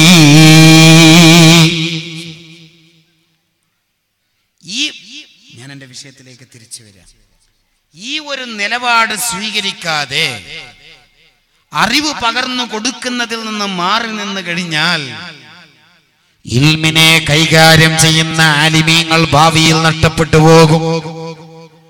അങ്ങനെയുള്ള ഉലമാവിനെ ഞങ്ങളെ നാട്ടിൽ നിന്ന് വാർത്തെടുത്തിട്ടില്ല എങ്കിൽ അത് ഭൂമിയുടെ നിലനിൽപ്പിനെ ബാധിക്കുമെന്ന് മഹാനായ അഷ്റഫുൽ ഖൽഖ് മുത്ത് മുഹമ്മദ് മുസ്തഫ. പ്രകൃതി ദുരന്തത്തിന്റെ ഒന്നാമത്തെ കാരണം ഇൽമുള്ള ആളുകൾ ഫ്യൂച്ചറിൽ വരാതിരിക്കലാണ്. രണ്ടാമതായി പറഞ്ഞു വബിസഖാവത്തിൽ അഗ്നിയാ, പ്രകൃതി ദുരന്തങ്ങൾ വരാതിരുന്നതിന്റെ രണ്ടാമത്തെ കാരണോ അത് പണക്കാരായ ആളുകൾ, പണമുള്ള ആളുകൾ കൃത്യമായി ദാനധർമ്മം ചെയ്യുന്നതിന്റെ ബറക്കത്ത് കൊണ്ടാണ് ഈ പ്രകൃതി ദുരന്തം വരാത്തത് എന്ന് മഹാനായ മുത്ത് മുഹമ്മദ് മുസ്തഫ. ഒന്ന്, ഇൽമുള്ള ആലിമീങ്ങൾ ഇവിടെ ഉണ്ട്. അവരെ തലമുറ കഴിഞ്ഞാൽ ഈ പ്രകൃതിക്ക് മാറ്റം വരും. പിന്നെ പൊടിച്ചിക്കാൻ കഴിയില്ല. നമ്മളെ മക്കളുടെയൊക്കെ കാലഘട്ടത്തിൽ എന്താവുന്നു ആലോചിച്ച് നോക്കേണ്ടതാണ്.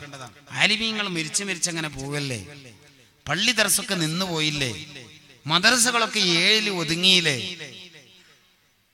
രണ്ടാമതായി പറഞ്ഞു അള്ളാഹു നൽകിയിട്ടുള്ള സ്വത്ത് അത് പാവങ്ങളുടെ കൈകളിലേക്ക് വെച്ചു കൊടുക്കുന്ന നല്ല സമ്പന്നരായ ധർമ്മിഷ്ഠരായ ആളുകൾ ഇന്ന് ഭൂമിയിലുണ്ട്. അവർ ഏത് കാലം വരെയുണ്ടോ ആ കാലം വരെ പ്രകൃതിക്ക് മാറ്റം വരൂല. അപ്പൊ അതിന്റെ നേരെ ഓപ്പോസിറ്റ് എന്താ? പണമുള്ള സമ്പന്നരായ ആളുകളൊക്കെ ലോക ബഖീലന്മാരായാൽ പാവങ്ങൾക്ക് കൊടുക്കേണ്ടതിന് പകരം തിന്മകൾക്ക് ചെലവഴിക്കപ്പെടുന്ന ഒരു അവസ്ഥ വന്നാൽ ഈ പ്രകൃതിക്ക് മാറ്റം വരും, ഉറപ്പാണ്. വളരെ ഗൗരവത്തിൽ നാം ഈ വിഷയം മനസ്സിലാക്കേണ്ടതുണ്ട്.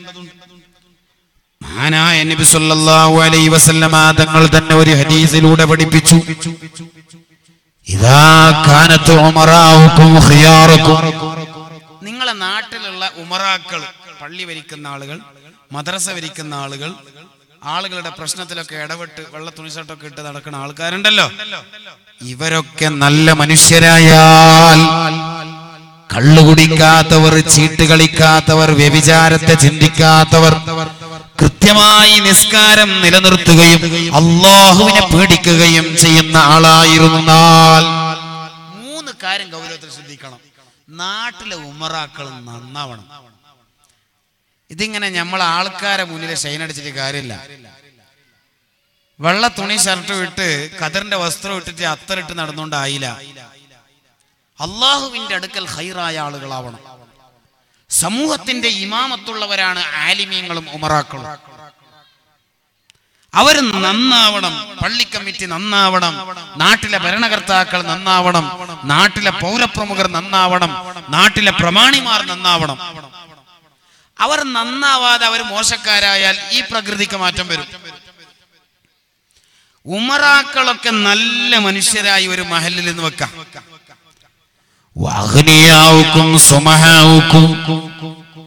ഒരു നാട്ടിലുള്ളതായ സമ്പന്ന വർഗം മുഴുവനും ധർമ്മം ചെയ്യുന്ന മനസ്സുള്ളവരായാൽ, നാട്ടിലെ പണക്കാരൊക്കെ ഉണ്ട്, പക്ഷെ അവരൊക്കെ ഇഷ്ടം പോലെ ദാനം ധർമ്മമൊക്കെ ചെയ്യുന്നു.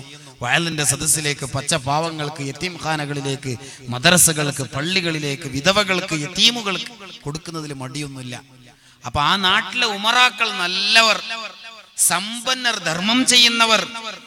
എന്നിട്ട് പറഞ്ഞു വഅംറുക്കും ശൂറാ ബൈനക്കും, നിങ്ങളുടെ നാടിന്റെ കാര്യങ്ങൾ പരസ്പരം ചർച്ച ചെയ്തുകൊണ്ട് ഭിന്നിപ്പില്ലാതെ യോജിപ്പോടെ നിങ്ങൾ പോയാൽ, ഒരു നാട്ടില് എല്ലാവരും പരസ്പരം ചർച്ച ചെയ്ത് ഭിന്നിപ്പിന്റെ സ്വരമില്ല, പരസ്പരം തമ്മിലടിയില്ല, അവരൊക്കെ പരസ്പരം ഖൈറായ കാര്യങ്ങൾ ചർച്ച ചെയ്ത് ഒരു ഇമാമിന്റെ പിന്നിൽ നിന്ന് നല്ല നിലക്ക് നാട്ടുകാർ ഐക്യത്തോടെ പോവുകയാണെന്ന് വെക്കാം. എന്നാൽ പുണ്യനബി പറഞ്ഞു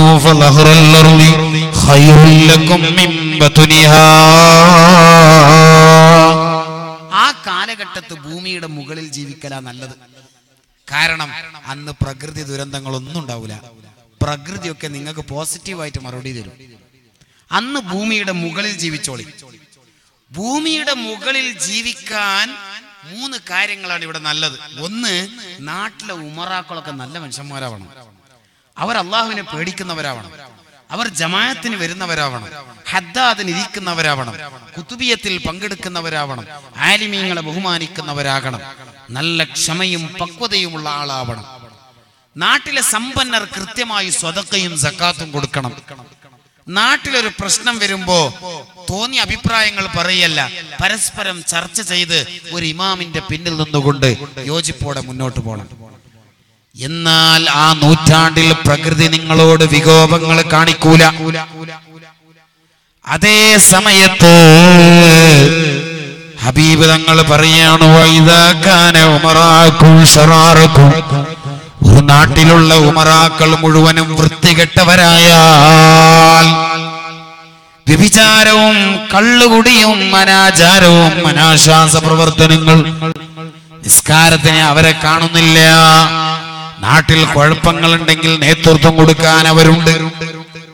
തിന്മയുടെ വഴിയിലാണ് ഉമറാക്കളുടെ പോക്ക് എങ്കിൽ, എന്നിട്ട് പറഞ്ഞു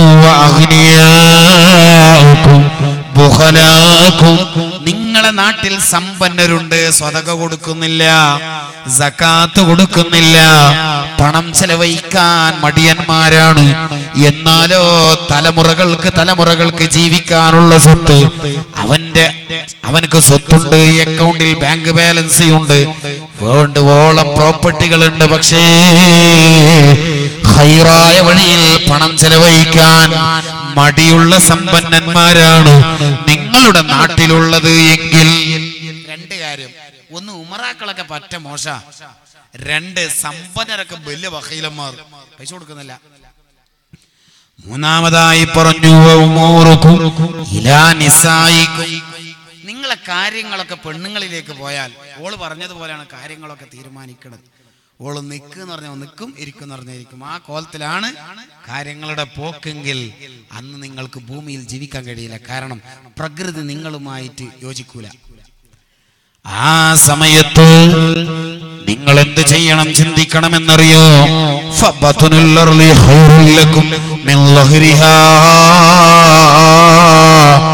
ആ സമയത്ത് ഭൂമിയുടെ മുകളിൽ ജീവിക്കുന്നതിനേക്കാൾ ഏറ്റവും നല്ലത് ഭൂമിയുടെ ഉള്ളിൽ കിടക്കലാണെന്ന് ഖാല റസൂലുള്ളാഹി സ്വല്ലല്ലാഹു അലൈഹി വസല്ലം. എന്തേ കാരണം? ഈ പ്രകൃതി നിങ്ങളോട് പോസിറ്റീവായിട്ട് നിങ്ങളോട് ഇടപെടൂല. ഈ സംഗതികളൊക്കെ വളരെ ഗൗരവത്തിൽ ചിന്തിക്കണം. ഇത് എന്നാണോ താറുമാറാകുന്നത്, അന്ന് പ്രകൃതി വികോപങ്ങൾ ഉണ്ടാവും, പ്രകൃതിയിൽ ദുരന്തം വരും, പല ജാതി വിഷമങ്ങൾ ഇവിടെ ഉണ്ടാവും. രോഗങ്ങൾ പ്രകൃതി ദുരന്തത്തിന്റെ ഒരു കാരണം. ഞാൻ ആ ഭാഗത്തേക്ക് വരാം. അപ്പൊ 4 കാര്യങ്ങൾ. ഒന്ന്, ഇൽമിൽ ഉലമാ, ആലിമീങ്ങളുടെ കൽബിൽ ഇൽമുള്ളത് കൊണ്ടാണ് പ്രകൃതി ഇങ്ങനെ നിലനിൽക്കുന്നത്. 2, സമ്പന്നരൊക്കെ നല്ല ധർമ്മം ചെയ്യുന്നത് കൊണ്ടാണ്.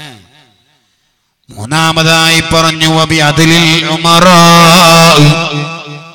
നാട്ടിലെ കാരണവന്മാർ, പൗരപ്രമുഖർ, നാട്ടിലെ ഉമറാക്കളൊക്കെ നീതിമാന്മാർ. കൈക്കൂലിയുടെ പ്രശ്നമില്ല. പഞ്ചായത്തിൽ പോയാലും കൈക്കൂലിന്റെ വിഷയമല്ല. കൈക്കൂലികളില്ലാതെ നീതിയോടെ ലോകത്തെ കാര്യങ്ങൾ എന്നാണോ നടപ്പിലാക്കുന്നതെങ്കിൽ അന്ന് നിങ്ങളോട് പ്രകൃതി ഒരിക്കലും നെഗറ്റീവായി ഒരിക്കലും പ്രകൃതി നിങ്ങളോട് തിരിഞ്ഞു നിൽക്കില്ല. കൈക്കൂലിയുടെ കാലഘട്ടം വരാതിരിക്കുക. ഇപ്പം അങ്ങനെയാണ്. ഇപ്പോൾ പോലീസ് സ്റ്റേഷനിൽ പോയാലും കൈക്കൂലി തന്നെ, പഞ്ചായത്ത് ഓഫീസിലും കൈക്കൂലി തന്നെ, പള്ളിയിൽ മാത്രം ഇല്ലാത്തുള്ളപ്പോൾ എല്ലായിടത്തും കൈക്കൂലി കൊണ്ട് കാര്യങ്ങൾ നേടുകയല്ലേ മനുഷ്യന്. എന്നാണോ നിങ്ങൾ കൈക്കൂലികളുടെ ഒരു കാലഘട്ടം ദുനിയാവിൽ സംജാതമായി കഴിഞ്ഞാൽ ഉമറാവിനെ അതിൽ നഷ്ടപ്പെടുപോയി. പൈസ വേറൊരു ചിന്തയില്ല, പൈസ കിട്ടിയാൽ മതി, ഓൻ ചെയ്തു കൊടുക്കും, എന്തും ചെയ്തു കൊടുക്കും. അങ്ങനത്തെ ഒരു കാലം വന്നാൽ പ്രകൃതി ശരിക്കും നിലനിൽക്കൂല എന്ന് പുണ്യ നബി സല്ലല്ലാഹു അലൈഹി വസല്ലം വളരെ ഗൗരവത്തിൽ ചിന്തിക്കും. നാലാമതായി, പ്രകൃതി ഞങ്ങളോട് എതിരാവാതിരിക്കണമെങ്കിൽ അനിവാര്യമായ ഒന്നാണ് നാട്ടിലുള്ള പച്ചപ്പാവങ്ങളായ ആളുകളുടെ പ്രാർത്ഥന വേണം. ഫക്കീറന്മാരുടെ ദുആ കൊണ്ടാണ് ഈ ഭൂമി നിലനിൽക്കുന്നത്. പഴയ കാലഘട്ടത്തിലേക്ക് തിരിഞ്ഞു നോക്കൂ സഹോദര.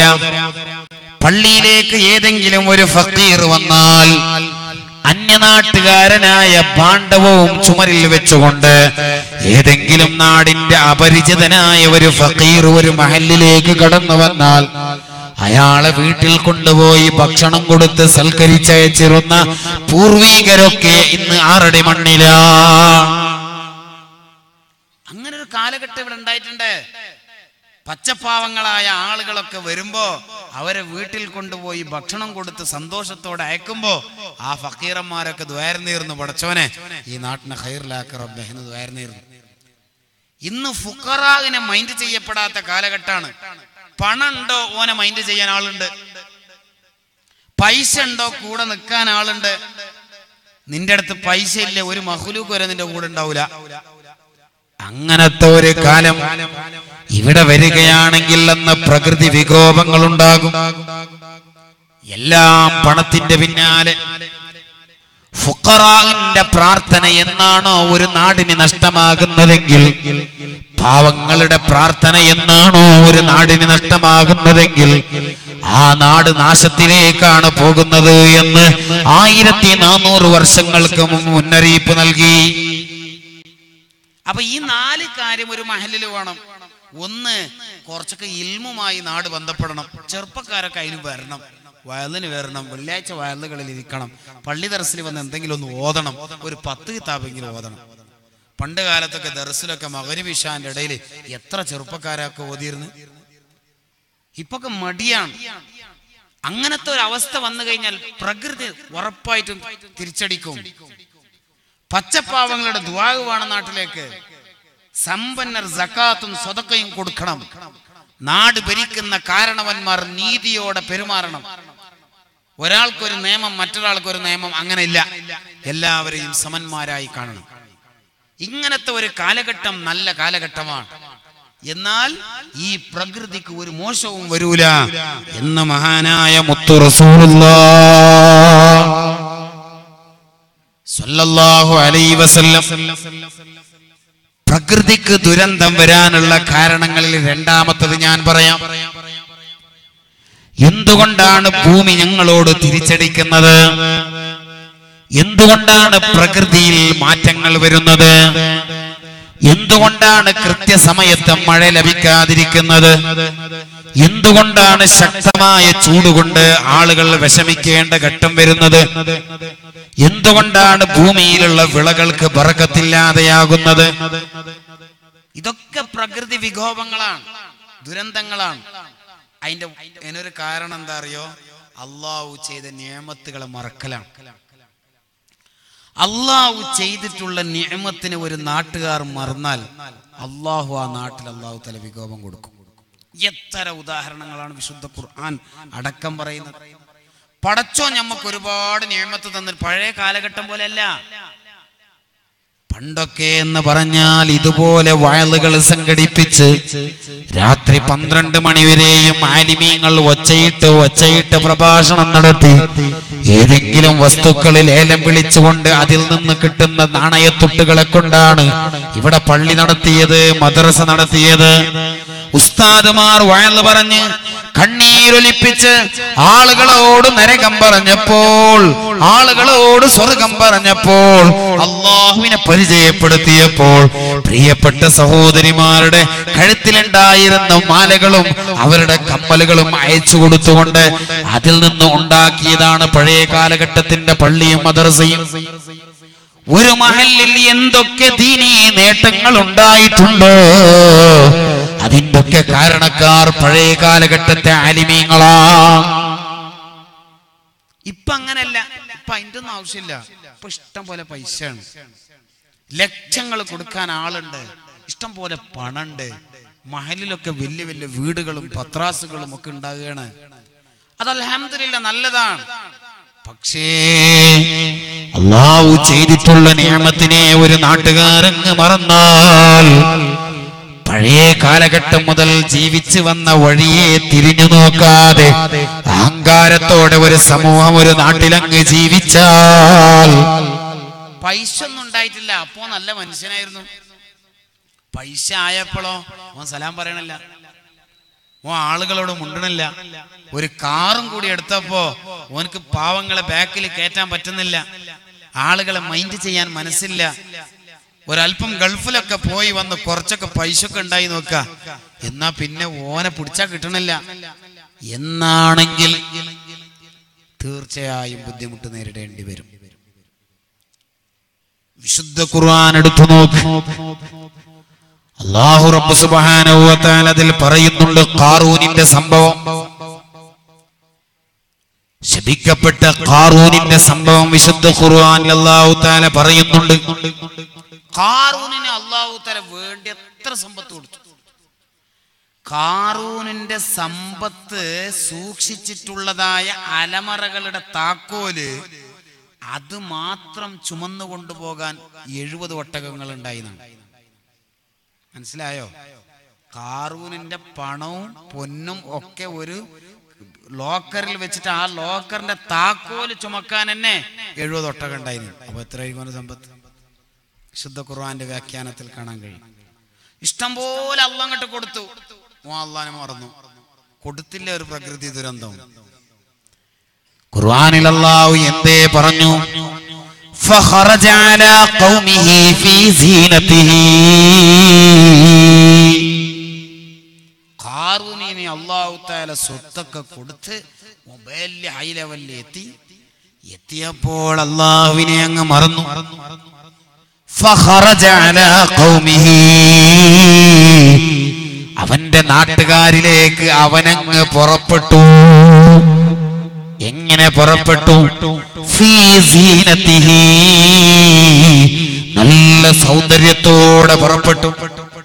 അതിന്റെ വ്യാഖ്യാനത്തിൽ വ്യത്യസ്ത അഭിപ്രായങ്ങൾ കാണാൻ കഴിയും. 300 ഒട്ടകങ്ങളിൽ സുന്ദരികളായ പെൺകുട്ടികൾ ഇരുത്തി, ചുവന്ന വസ്ത്രങ്ങൾ ധരിപ്പിച്ച്, 4000-ഓളം വാഹനങ്ങൾ, അന്ന് വാഹനം നടന്നത് മൃഗങ്ങൾ, ഒട്ടകങ്ങൾ, അവകളെ മുഴുവനും വളരെ ഡിസൈൻ ചെയ്തിട്ട് ഖാറൂന് മുന്നിൽ നടന്നു എന്നാണ്. വളരെ ഗൗരവത്തിൽ ഇത് ചിന്തിക്കണം നമ്മള്. പണുണ്ടായപ്പോൾ അഹങ്കരിച്ചു ഖാറൂൻ. അങ്ങനെ നാട്ടുകാരുടെ ഇടയിലേക്ക് അവനങ്ങ് തിരിച്ചു. വലിയ വാഹനമൊക്കെ എടുത്തപ്പോ പാവങ്ങളായ ആളുകളൊക്കെ റോട്ടിൽ കൂടെ നടക്കുമ്പോഴും തിരിഞ്ഞു നോക്കാതെ 120 അടിച്ചു വിടുകയല്ലേ. ഖാറൂന്, ശപിക്കപ്പെട്ട ഖാറൂന് അവന്റെ ജനതയിലേക്ക് അവന്റെ എല്ലാവിധ അല്ലാഹു നൽകിയിട്ടുള്ള സമ്പത്ത്, അല്ലാഹു ജല്ല ജലാലുഹു നൽകിയിട്ടുള്ള നിഅമത്തുകളെ കാണിച്ചുകൊണ്ട് അഹങ്കരിച്ചുകൊണ്ട് നാട്ടുകാരുടെ ഇടയിൽ അങ്ങ് നടന്നപ്പോ, ഇതൊക്കെ ഭയങ്കര നമ്മൾ ചിന്തിക്കണം മോമിനെ. അല്ലാഹു കുറച്ച് നിഅമത്ത് തരുമ്പോ ആടി കളിക്കാൻ പാടില്ല, വല്ലാതെ ഓവർ ഷൈൻ ചെയ്യല് നല്ലതല്ല. ചെറുപ്പക്കാരൊക്കെ നല്ലോണം ശ്രദ്ധിക്കണം. വാപ്പൊക്കെ ഗൾഫിലുണ്ടാകും, അവരൊക്കെ അധ്വാനിച്ച് കഷ്ടപ്പെട്ട് അയച്ചു തന്ന ആ പണം, അതിൽ ഇവിടെ ഏതെങ്കിലും 1.5 ലക്ഷം ഉറുപ്പിക കൊടുത്ത് ഒരു ബൈക്കും വാങ്ങി, ഒരു പാന്റും ഷർട്ടും ഇട്ട്, ഒരു വലിയൊരു മൊബൈലും പിടിച്ച് ആ ബൈക്കിൽ 120 പോയാൽ ഒന്നും നേടാനൊന്നുമില്ല. ഈ അഹങ്കാരമൊന്നും ശാശ്വതല്ല. ഈ കാട്ടിക്കൂട്ടലുകൾക്കൊന്നും ഒരു അർത്ഥമില്ല. ഖാറൂന് ജനങ്ങളുടെ ഇടയിലേക്ക് അഹങ്കാരത്തോടുകൂടി നടന്നപ്പോ قال الذين يريدون الحياة الدنيا ദുനിയാവിനെ മോഹിച്ച് നടന്നിരുന്ന ആളുകൾ ഖാറൂനിനെ കണ്ടിട്ട് പറഞ്ഞു അത്രേ. എന്തേ പറഞ്ഞു? യാ ലൈത ലനാ മിസ്ല മാ ഊതിയ ഖാറൂൻ ഇന്നഹു ലദൂ ഹള്ളിൻ അളീം. ഈ ദുനിയാവിനെ മോഹിച്ച് നടക്കുന്ന ആളുകള് ഖാറൂനിന്റെ ഈ സെറ്റപ്പും ഈ പോക്കും ഓന്റെ അഹങ്കാരൊക്കെ കണ്ടപ്പോ ദുന്യാവിനെ കൊതിക്കുന്ന നാട്ടുകാർ പറഞ്ഞു, യാ പടച്ചോനെ, യാ ലൈതലന, ഞങ്ങളൊരു നാശം, ഞങ്ങളെ ഒരു നഷ്ടം നോക്ക്. മിസ്ലമാ ഊതിയ ഖാറൂൻ, ഖാറൂനിന് അല്ലാഹ് കൊടുത്ത ഈ സ്വത്തും ഈ നിഅമത്തും ഇതൊക്കെ ഞമ്മക്ക് കൂടി കിട്ടിയിരുന്നെങ്കിൽ എത്ര നല്ലായിരുന്നു എന്ന് ആഗ്രഹിച്ചു കുറച്ച് ആൾക്കാർ. ഏത് നാട്ടിലുണ്ടാവുമല്ലോ രണ്ട് ടീം. ആ നാട്ടിൽ ഒരു വലിയ ടീം പറഞ്ഞു, ഈ ചങ്ങായിന്റെ പോക്കും ഇവന്റെ പത്രാസും ഇവന്റെ അഹങ്കാരവും ആളുകളുടെ ഇടയിലുള്ള ഇവന്റെ ചെമയലും കാട്ടിക്കൂട്ടലുകളും എല്ലാം കണ്ടപ്പോൾ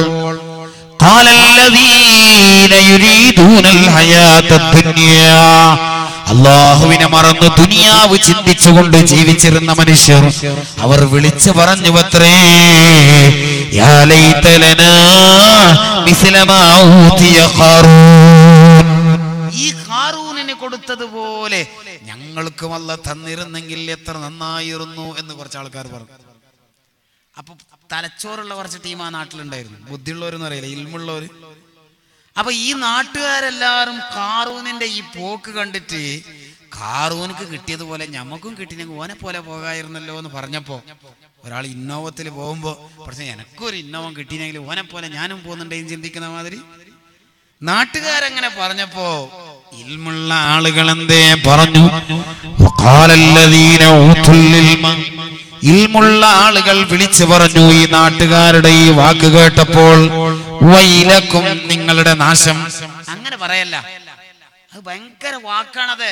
ദുന്യാവിൽ അല്ലാഹു റബ്ബ് സുബ്ഹാനഹു വ തആല ഒരുപാട് നിയമത്ത് ഒരാൾക്ക് കൊടുത്താൽ, പടച്ചോനെ എനക്കും അങ്ങനെ കാറ് വേണം, എനക്കും അങ്ങനെ പേര വേണം, എനക്കും ഓനെ പോലെ സ്വത്ത് വേണം, ഓനെ പോലെ ഉഷാറായിട്ട് ഇന്നോവത്തിൽ എനക്കും നടക്കണം എന്ന് പറയണ്ട, അങ്ങനെ ചിന്തിക്കണ്ട. അള്ളാഹുവിനെ പേടിച്ചിരുന്ന ആളുകൾ ജനങ്ങളെല്ലാവരും ഖാറൂനിന്റെ പോക്ക് കണ്ടിട്ട് ഓനെ പോലെ ഞമ്മക്കും കിട്ടിയിരുന്നെങ്കിൽ എത്ര നന്നായിരുന്നു എന്ന് പറഞ്ഞപ്പോ ആ നാട്ടിൽ കുറച്ച് വിവരമുള്ളവരുണ്ടായിരുന്നു. അവര് പറഞ്ഞു, വൈലക്കും, നിങ്ങളെ നാശം, അങ്ങനെ പറയല്ല, അങ്ങനെ നിങ്ങൾ കൊതിച്ചു പോകരുതേ. സവാബുല്ലാഹി ഖൈറുൽ ലിമൻ ആമന വഅമില സ്വാലിഹാ. അല്ലാഹുവിലുള്ള വിശ്വാസവും അല്ലാഹുവിലുള്ള അടിയുറച്ച വിശ്വാസവും സൽപ്രവൃത്തിയും ചെയ്തുകൊണ്ട് ജീവിക്കുന്നവർക്ക് ഇതെല്ലാം എന്ത്? ഇൽമുള്ള ആൾക്കാർ, ഇപ്പൊ ഇൽമുള്ള ആൾക്കാരന്റെ പൈസന്റെ ബാക്കിലാണ്, അത് വേറെ വിഷയം. അല്ലാഹു തആല കാക്കട്ടെ, ഞാൻ ആ ഭാഗത്തേക്ക് പോണില്ല. ഖുർആൻ പറഞ്ഞെന്താ? ഇൽമുള്ള മനുഷ്യന്മാർ ഖാറൂനിന്റെ പോക്ക് കണ്ടപ്പോ ആ പോക്കിനെ അനുകൂലിച്ചുകൊണ്ട് വിവരമില്ലാത്തവര് പടച്ചോനെ ഈ ഖാറൂനിന് കിട്ടിയതുപോലെ ഞമ്മക്കും കിട്ടിയിരുന്നെങ്കിൽ എന്ന് ചോദിച്ചപ്പോ അക്കാലഘട്ടത്തിന്റെ ഇൽമുള്ള മനുഷ്യന്മാർ പറഞ്ഞു, വൈലക്കും, നിങ്ങളെ നാശം, അവനക്ക് കിട്ടിയതുപോലെ സമ്പത്ത് നിങ്ങൾക്കും കിട്ടണമെന്നാണോ നിങ്ങൾ ആഗ്രഹിക്കുന്നത്? സവാബുല്ലാഹ്, അല്ലാഹുവിന്റെ കൂലിയാണ് ഖൈർ, ഏറ്റവും ഖൈർ എന്ന് പറഞ്ഞു. ഈ ഖാറൂന് അവൻക്ക് അല്ലാഹു നൽകിയ സമ്പത്തും അവൻക്ക് അല്ലാഹു നൽകിയ പ്രതാപവും ഇത് കാണിച്ചുകൊണ്ട് അഹങ്കരിച്ചങ്ങ് നടന്നപ്പോ എന്താ ഉണ്ടായത്? പ്രകൃതി തിരിച്ചടിച്ചല്ലോ. ഇതൊരു പാട. നാട്ടില് കുറച്ച് പൈസ ആകുമ്പോഴത്തേക്ക് കുറച്ചങ്ങട്ട് അള്ളാഹു നിഅമത്ത് കൊടുക്കുമ്പോ ആരാണോ അഹങ്കരിച്ച് നടക്കുന്നതെങ്കിൽ ഈ പ്രകൃതി ഉറപ്പാ തിരിച്ചടിക്കും. ഖുർആൻ എന്തേ പറഞ്ഞു?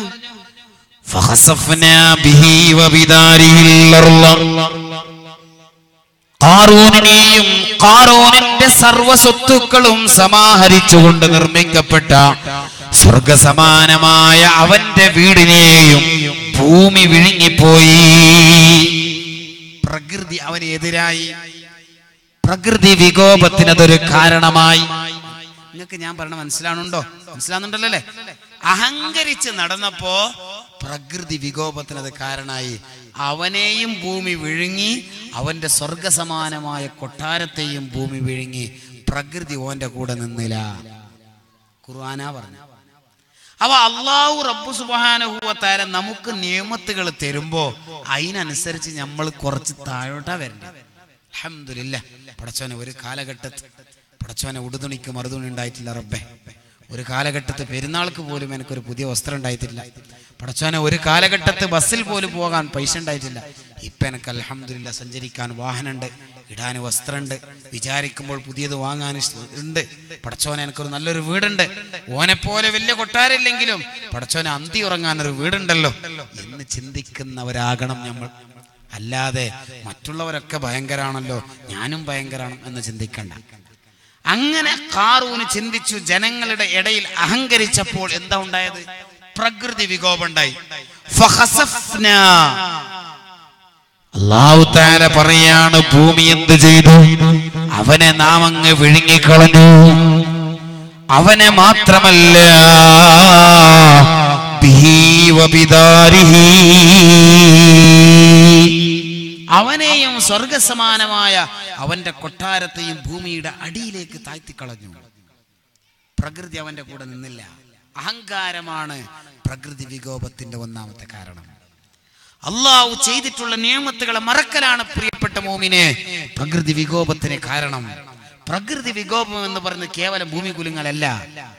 കാലഘട്ടത്തിന്റെ ഇത്തരത്തിലുള്ള അനിവാര്യതകളിൽ ഉണ്ടാകുന്ന മാരകമായ രോഗങ്ങൾ, പെട്ടെന്നുള്ള മരണങ്ങൾ, കൂടിക്കൊണ്ടിരിക്കുന്ന അപകടങ്ങൾ, ആധുനിക സയൻസിന് പോലും കണ്ടുപിടിക്കാൻ പറ്റാത്ത രോഗങ്ങൾ, ഇതെല്ലാം പ്രകൃതിയുടെ ഇത്തരത്തിലുള്ള നമ്മോട് കാണിക്കുന്ന വികോപങ്ങളാണ്.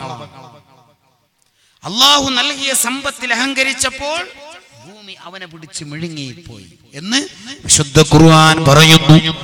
ഫമാ കാന ലഹു മിൻ ഫിഅതിൻ യൻസുറൂനഹു മിൻ ദൂനില്ലാഹി വമാ കാന മിനൽ മുന്തസിരീൻ. അഹങ്കരിച്ച് നടന്നപ്പോ പ്രകൃതി അവന് എതിരായപ്പോൾ അല്ലാഹു പോലും അവനെ സഹായിച്ചില്ല. പറഞ്ഞ മനസ്സിലായോ? അല്ല ചെയ്ത അനുഗ്രഹത്തിൽ അഹങ്കരിച്ചാല് ഈ ഭൂമി തിരിച്ചടിക്കും. തിരിച്ചടിച്ചപ്പോ നിങ്ങൾ എന്തു ദ്വാരന്നിട്ടും കാര്യമില്ല, അള്ളാഹു പോലും നിങ്ങളെ സഹായിക്കാനുണ്ടാവൂല. അള്ളാഹു നമ്മളൊക്കെ കാക്കട്ടെ, അള്ളാഹു നമ്മളെയൊക്കെ കാക്കട്ടെ മോമിനെ. ഇതിനേക്കാൾ അപ്പുറത്തിന് എന്തുവാ അള്ളാഹ് പറയേണ്ടത്? ഇതൊക്കെ വളരെ ഗൗരവത്തിൽ നമ്മൾ ചിന്തിക്കേണ്ട വിഷയല്ലേ. അതുകൊണ്ട് പ്രിയപ്പെട്ട മോമിനെ മനസ്സിലാക്കണോ, അല്ലാഹു റബ്ബ് സുബ്ഹാനഹു വ തആല നിഅമത്തുകൾ തരുമ്പോൾ അല്ലാഹുവിലേക്ക് മടങ്ങണം. അല്ലാഹുവിലേക്ക് മടങ്ങുകയാണ് വേണ്ടത്. നിഅമത്തുകൾ കൂടുന്നതിനനുസരിച്ച് അല്ലാഹുക്ക് മടങ്ങുകയാണ് വേണ്ടത്. നിഅമത്തുകൾ കൂടുന്നതനുസരിച്ച് അല്ലാഹുവിൽ നിന്ന് അകലല്ല വേണ്ടത്. ഇപ്പൊ അങ്ങനെ ആയി. ഇപ്പൊ നേരെ ഓപ്പോസിറ്റാ. പഴയ കാലഘട്ടത്തൊക്കെ അങ്ങനെ നിഅമത്തുകൾ കൂടുന്നതിനനുസരിച്ച് അല്ലാഹുവിലേക്ക് അടുത്തിരുന്നു. ഹബീബായ നബി സല്ലല്ലാഹു അലൈഹി വസല്ലമ തങ്ങൾ ഒരു അവസരത്തിൽ പറഞ്ഞു, മൻ തളാഹറതി അലൈഹി നിഅമു ഫൽയഖുൽ അൽഹംദുലില്ലാഹ്. നിന്റെ ജീവിതത്തിലേക്ക് ഒരു നിഅമത്ത് നിനക്ക് വന്നു ചേർന്നാൽ അതിൽ നീ അഹങ്കരിക്കുകയല്ല വേണ്ടത്, മറിച്ച് ഫൽയഖുൽ അൽഹംദുലില്ലാഹ്, നീ അൽഹംദുലില്ലാഹ് പറയണം കേട്ടോ. നിന്റെ മകനൊരു ജോലി ലഭിച്ചാൽ, നിന്റെ മകൾക്കൊരു നല്ല ഭർത്താവിനെ കിട്ടിയാൽ ആളുകളുടെ മുമ്പിൽ എടുത്തു പറയുകയല്ല വേണ്ടത്, ഫൽയഖുൽ അൽഹംദുലില്ലാഹ്. അല്ലാഹുവിനെ സ്തുതിക്കണം. അല്ലാഹു തന്ന അനുഗ്രഹത്തിൽ കളിക്കല്ല വേണ്ടത്. ചില ആൾക്കാർ അങ്ങനെ ഉണ്ടാവും, മകൾക്ക് നല്ല പുതിയാപ്പിള കിട്ടിയിട്ടുണ്ടാവും, നിസ്കാരം നിലയൊക്കെ ഉള്ള അത്യാവശ്യം പൈസ. ഇപ്പൊ പിന്നെ നിസ്കാരം നിലം ആരും നോക്കില്ല, ഇപ്പൊ പിന്നെ പൈസ ഉണ്ടെങ്കിൽ മതി, മനസ്സിലായില്ലേ? കുറച്ചൊക്കെ ഉള്ള ഒരു പുതിയാപ്പിളിനെ കിട്ടിയിട്ടുണ്ടാവും. അപ്പൊ അപ്പുറത്തവന്റെ മക്കളേനും കെട്ടിക്കാതെ ബാക്കി ഉണ്ടാവും. അപ്പൊ ഇവൻ പോയി ഡയലോഗ് വിടും. അവിടെ എന്താ ഡയലോഗ് അവന്റെ അറിയോ? അൽഹംദുലില്ലാഹ് എന്റെ മക്കളെല്ലാം രക്ഷപ്പെട്ടു പോയിപ്പാ, ഒരു നസീബുള്ള മക്കള് എന്ന് പറയും. സംഗതി അങ്ങനെയൊക്കെ തന്നെ ആണെങ്കിലും അല്ലാഹു റബ്ബ് സുബ്ഹാനഹു വ തആല നിനക്ക് അനുഗ്രഹം തരുമ്പോൾ നീ അൽഹംദുലില്ലാഹ്, ഒരു ജോലി ലഭിക്കുമ്പോൾ, ശമ്പളത്തിൽ വർധനവുണ്ടാകുമ്പോൾ, നിന്റെ ഗർഭത്തിൽ നിന്നൊരു കുഞ്ഞ് ജനിക്കപ്പെടുമ്പോൾ, നിന്റെ വീട്ടിൽ വീട്ടിൽ ഒരു മാറ്റം വരുത്തുമ്പോൾ, അള്ളാഹുവിന്റെ അനുഗ്രഹം നിന്നിലേക്ക് വന്നു ചേരുമ്പോ, നിന്റെ കച്ചവടത്തിൽ ലാഭങ്ങൾ ഉണ്ടാകുമ്പോ, നാൾക്ക് നാൾ നീ ഉന്നതിയിലേക്ക് എത്തിപ്പെടുമ്പോ, ഫൽയഖുൽ അൽഹംദുലില്ലാ പറയണം കേട്ടോ. അത് പറയാതിരുന്നാൽ പ്രകൃതി നിന്നോട് ഒരിക്കലും പൊരുത്തപ്പെടൂല. അൽഹംദുലില്ലാ വർദ്ധിപ്പിക്കണം. അല്ലാഹു നമുക്ക് തൗഫീഖ് ചെയ്യട്ടെ. അല്ലാഹു നമുക്ക് തൗഫീഖ് ചെയ്യട്ടെ. രണ്ടാമതായി പരിശുദ്ധ റസൂലുള്ളാഹി സ്വല്ലല്ലാഹു അലൈഹി വസല്ലമ തങ്ങൾ പഠിപ്പിച്ചു, വമൻ അലഹ അലൈഹിൽ ഫഖ്റു, ഒരാൾക്ക് ദാരിദ്ര്യം വന്നാൽ എത്ര പണിയെടുത്തിട്ടും ഒരു ഫലവുമില്ല, എത്ര കച്ചവടം ചെയ്തിട്ടും ലാഭം വരുന്നില്ല, എന്ത് സമ്പാദിച്ചിട്ടും സമ്പാദ്യം കാണുന്നില്ല എങ്കിൽ, ദാരിദ്ര്യം നിന്നെ വിട്ടുമാറുന്നില്ല എങ്കിൽ, നിന്റെ വീട്ടിൽ പരമദാരിദ്ര്യമുണ്ട് എങ്കിൽ നീ എന്താ ചെയ്യേണ്ടത്? ഒരാൾക്ക് ദാരിദ്ര്യം വീട്ടിലുണ്ടെങ്കിൽ എന്താ ചെയ്യേണ്ടത്? വളരെ ഗൗരവത്തിൽ നമ്മൾ ചിന്തിക്കണം. ദാരിദ്ര്യം നിന്നെ അലട്ടുന്നുണ്ട് എങ്കിൽ നീ എന്ത് ചെയ്യണം എന്നറിയോ? എനക്കൊന്നുമില്ലല്ലോ ഓനെ അങ്ങനെ പറഞ്ഞെടുക്കല്ലേ വേണ്ടത്. നീ എന്ത് ചെയ്യണമെന്നറിയോ? ഫൽയഖുൽ മിൻ ഖൗലി ലാ ഹൗല വലാ ഖുവത ഇല്ലാ ബില്ലാഹിൽ അലിയിൽ അലീം. ലാ ഹൗല വലാ ഖുവത ഇല്ലാ ബില്ലാഹിൽ അലിയിൽ അലീം എന്ന ദിക്ർ നീ വർദ്ധിപ്പിക്കണമെന്ന് മുഹമ്മദുർ റസൂലുള്ളാഹ്. ദാരിദ്ര്യമുണ്ടെങ്കിൽ, എന്ത് പണിയെടുത്തിട്ടും ബറക്കത്തില്ലെങ്കിൽ, അങ്ങനെയുള്ള ചില ആൾക്കാർ പറയുന്നത് നയിച്ചതൊന്നും കണ്ണിന് കാണുന്നില്ല ഉസ്താദ്, അത് വലിയ പരാതിയാണ്. എന്നിട്ട് ഇങ്ങനെ നടക്കും, എവിടേക്കെങ്കിലും ഉള്ള പൈസ കൂടിയായിട്ട് ചെലവാക്കും. പെരലിരുന്ന് ദിക്റല്ലോ അത് ചെല്ലൂല. കണ്ട എവിടെല്ലാം ഉണ്ട്, കണ്ട ഏടെല്ലാം ബ്രാഞ്ച് തുടങ്ങിയിട്ടുണ്ട്, ആടെല്ലാം പോകും. നല്ല സയ്യിദന്മാർ, നല്ല ഉസ്താദുമാർ, പരിശുദ്ധരായിട്ടുള്ള അഷ്റഫുൽ ഖൽഖിന്റെ കുടുംബത്തിൽ വന്നിട്ടുള്ള മഹത്തുക്കളായ തങ്ങന്മാർ, ഇൽമുള്ള ആലിമീങ്ങൾ, ശരീഅത്ത് പഠിച്ചിട്ടുള്ള ഉലമാ, അവരടുത്ത് നിങ്ങൾ പോയിക്കോളൂ, എന്തെങ്കിലും മന്ത്രിപ്പിച്ചോളൂ, അവർ പറഞ്ഞു തന്നത് ചെയ്തോളൂ, ഒക്കെ ഖൈറാണ്. പക്ഷെ കണ്ടോന്റെ അടുത്തും കേട്ടോന്റെ അടുത്തും നിങ്ങൾ പോവാൻ നിൽക്കല്ല. അങ്ങനെ പോയിട്ട് പണം ചെലവഴിക്കല്ല. ദാരിദ്ര്യം നിന്റെ വീട്ടിലുണ്ട് എങ്കിൽ നീ എന്ത് ചെയ്യണമെന്നറിയോ? ലാ ഹൗല വലാ ഖുവത ഇല്ലാ ബില്ലാഹിൽ അലിയിൽ അലീം എന്ന ദിക്ർ നീ വർദ്ധിപ്പിക്കണമെന്ന് മഹാനായ മുത്ത് മുഹമ്മദ് മുസ്തഫ. ഫഇന്നഹു കൻസും മിൻ കുനൂസിൽ ജന്ന ലാ ഹൗല വലാ ഖുവത ഇല്ലാ ബില്ലാഹിൽ അലിയിൽ അലീം എന്ന ദിക്ർ അത് സ്വർഗ്ഗത്തിന്റെ കനിയാണ് കേട്ടോ. ഭയങ്കര ദിക്റാണത്. ഈ ലാ ഹൗല വലാ ഖുവത ഇല്ലാ ബില്ലാഹിൽ അലിയിൽ അലീം എന്ന് പറയുന്നത് ദാരിദ്ര്യമില്ലാതെയാക്കും എന്ന് മാത്രല്ല, وفيه شفاء من 72 داء. 72 രോഗങ്ങൾക്ക് ആ ലാ ഹൗല വലാ ഖുവത ഇല്ലാ ബില്ലാഹിൽ അലിയിൽ അലീം എന്ന ദിക്റിൽ 72 അസുഖങ്ങൾക്ക് ശിഫയുണ്ട് എന്ന് ജീവിതത്തിൽ ഒരു കള്ളം പോലും പറയാത്ത ലാ യൻതിഖു അനിൽ ഹവാ ഇൻ ഹുവ ഇല്ലാ വഹീഹാ. ആരംഭ നബിതങ്ങൾ ജീവിതത്തിൽ എന്ത് സംസാരിച്ചിട്ടുണ്ടെങ്കിലോ ലാ യൻതിഖു അനിൽ ഹവാ, തോന്നിയതുപോലെ നബി സംസാരിച്ചിട്ടില്ല കേട്ടോ.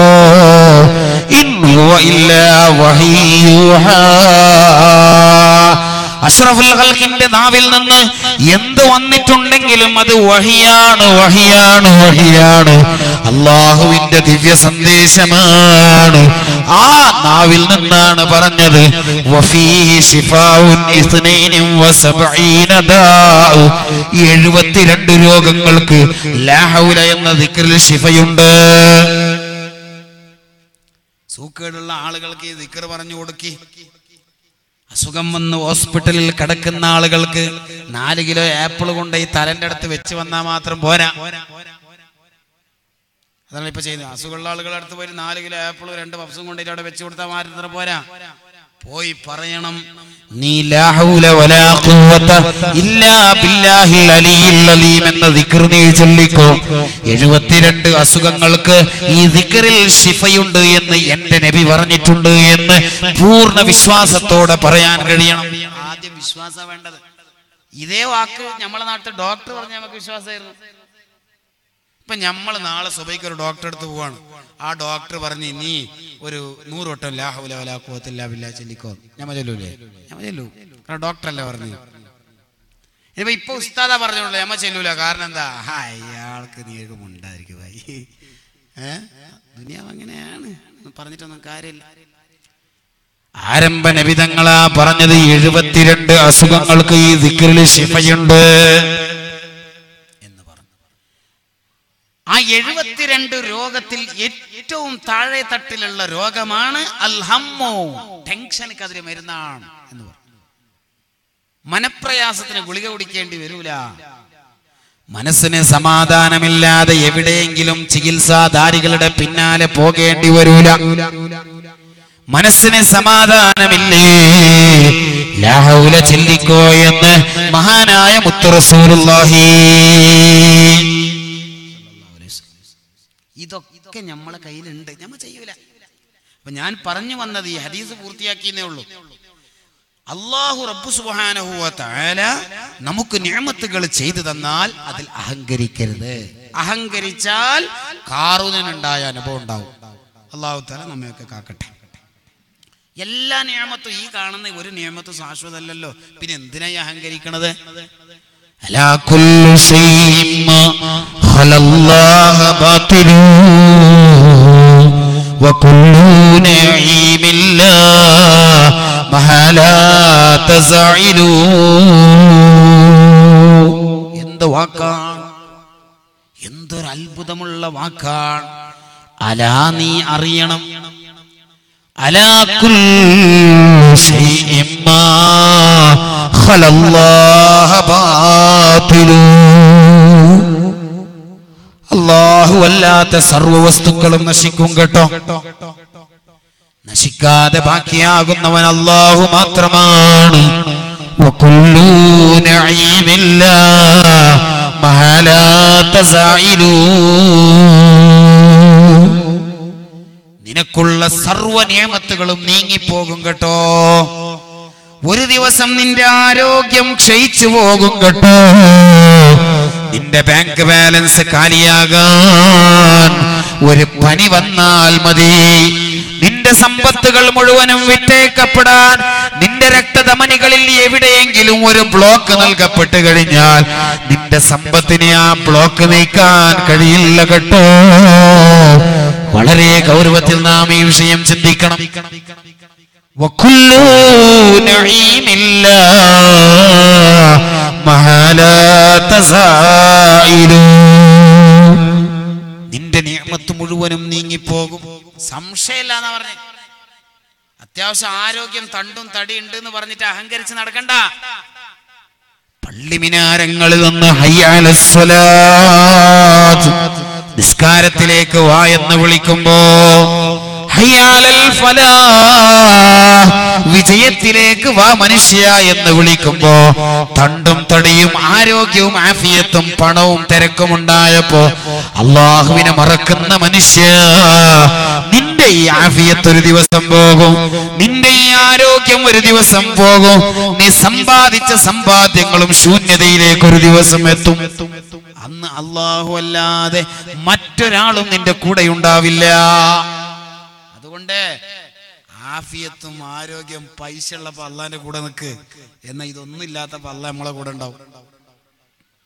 ആരോഗ്യവും ആഫിയത്തും പൈസയും പണവും സ്വത്തുണ്ടായപ്പോ അള്ളാനെ മറന്നിട്ട് ചങ്ങായിമാരെ കൂടെ പോയാലേ, ഇതില്ലാത്തപ്പോ നിന്റെ കൂടെ നടക്കാൻ ഒരു ചങ്ങായിനും കാണൂല. ഒരാൾ നിന്റെ പോക്കറ്റിലെ പൈസ കഴിഞ്ഞാ ഒരു മനുഷ്യൻ വരില്ല നിന്റെ ബാക്കില്. പക്ഷെ ഒരു ഉറുപ്പിക്ക് ഗതിയില്ലാത്തപ്പോഴും ഹയ്യാലസ്വല കേട്ടപ്പോ പള്ളിക്ക് വന്നാൽ സദാസമയത്ത് അള്ളാഹ് നിന്റെ കൂടെ ഉണ്ടാവും. കാരണം എന്താ? അള്ളാഹു എന്നും ബാക്കിയുള്ളവനാണ്. ഗൗരവത്തിൽ ഇത് ചിന്തിക്കണം. അപ്പൊ അനുഗ്രഹങ്ങളിൽ അഹങ്കരിക്കണ്ട. നഈമുക ഫിദ്ദുനിയാ നഈമുക ഫിദ്ദുനിയാ ഉറൂറു വഹസ്റതു വഐശുക ഫിദ്ദുനിയാ മുഹാലു വബാതിലു. എന്തൊരു വാക്കാ! നഈമുക ഫിദ്ദുനിയാ ഉറൂറു വഹസ്റതു എന്നാണ്. വാക്കന്നെ അത്ഭുതാണ്. ദുനിയാവിൽ നീ സമ്പാദിച്ചിട്ടുള്ള സർവ്വ നിഅമത്തുകളും അത് നഷ്ടപ്പെട്ടു പോകുന്നതാണ് എന്ന് മാത്രമല്ല, വഹസ്റത്തുൻ, നീ അതിന്റെ പേരിൽ ഖേദിക്കേണ്ടി വരും. ചിലപ്പോ നീ മരിച്ചിട്ട് 3ന്റെ ദുആ കഴിഞ്ഞതിന്റെ മുമ്പ് തന്നെ നിന്റെ മക്കൾ സ്വത്തിന് വേണ്ടി അടികൂടിയിട്ടുണ്ടാവും. മരിച്ചിട്ട് കൊണ്ടുപോയിട്ട് കബറിൽ വെക്കുന്നതിന്റെ മുമ്പ് തന്നെ എന്തായിട്ടുണ്ടാവും? മക്കൾ അടികൂടിയിട്ടുണ്ടാവും, കണക്ക് പറഞ്ഞിട്ടുണ്ടാവും. ഇത് ഖേദമാണ്. കഷ്ടപ്പെട്ട് രാവും പകലും അധ്വാനിച്ച് ഗൾഫിൽ പോയി മക്കളെ കണ്ടില്ല, ഭാര്യയെ കണ്ടില്ല, അവസാനം ഒരുപാട് വർഷം ജോലി ചെയ്തു തിരിച്ചു വരുമ്പോൾ രോഗവുമായി തിരിച്ചു വരിക.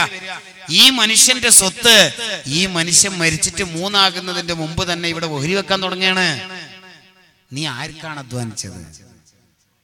നീ അള്ളാഹുവിനെ മറന്ന് ഈ സമ്പാദിച്ച് എന്തെങ്കിലും നിനക്ക് കിട്ടിയോ? പോട്ടെ, നിന്റെ മക്കളെങ്കിലും നിർവഹിക്കായോ? മരണപ്പെട്ടതിന്റെ ശേഷം ഈ പണം ഉപയോഗിച്ചുകൊണ്ടാണ് മോൻ കഞ്ചാവ് വലിക്കണത്, ഈ പണം ഉപയോഗിച്ചുകൊണ്ടാണ് മോൻ കള്ളുടിക്കണത്, ഈ പണം ഉപയോഗിച്ചുകൊണ്ടാണ് അന്യ പെണ്ണിനെയും മോൻ തട്ടിക്കൊണ്ടുപോകണത്. അതുകൊണ്ട് ഇതിലൊന്നും വില കാര്യമില്ല. ഇത് നോക്കിയിട്ട് ആരും തുള്ളാൻ നിൽക്കണ്ട. ദുന്യാവിന്റെ നിയമത്ത് അതിലൊന്നും വില കഥയില്ല. അതെല്ലാം നീങ്ങിപ്പോകുന്നതാണ്. അതിന്റെ പേരിൽ നീ ഒരുപാട് ഖേദിക്കേണ്ടി വരും.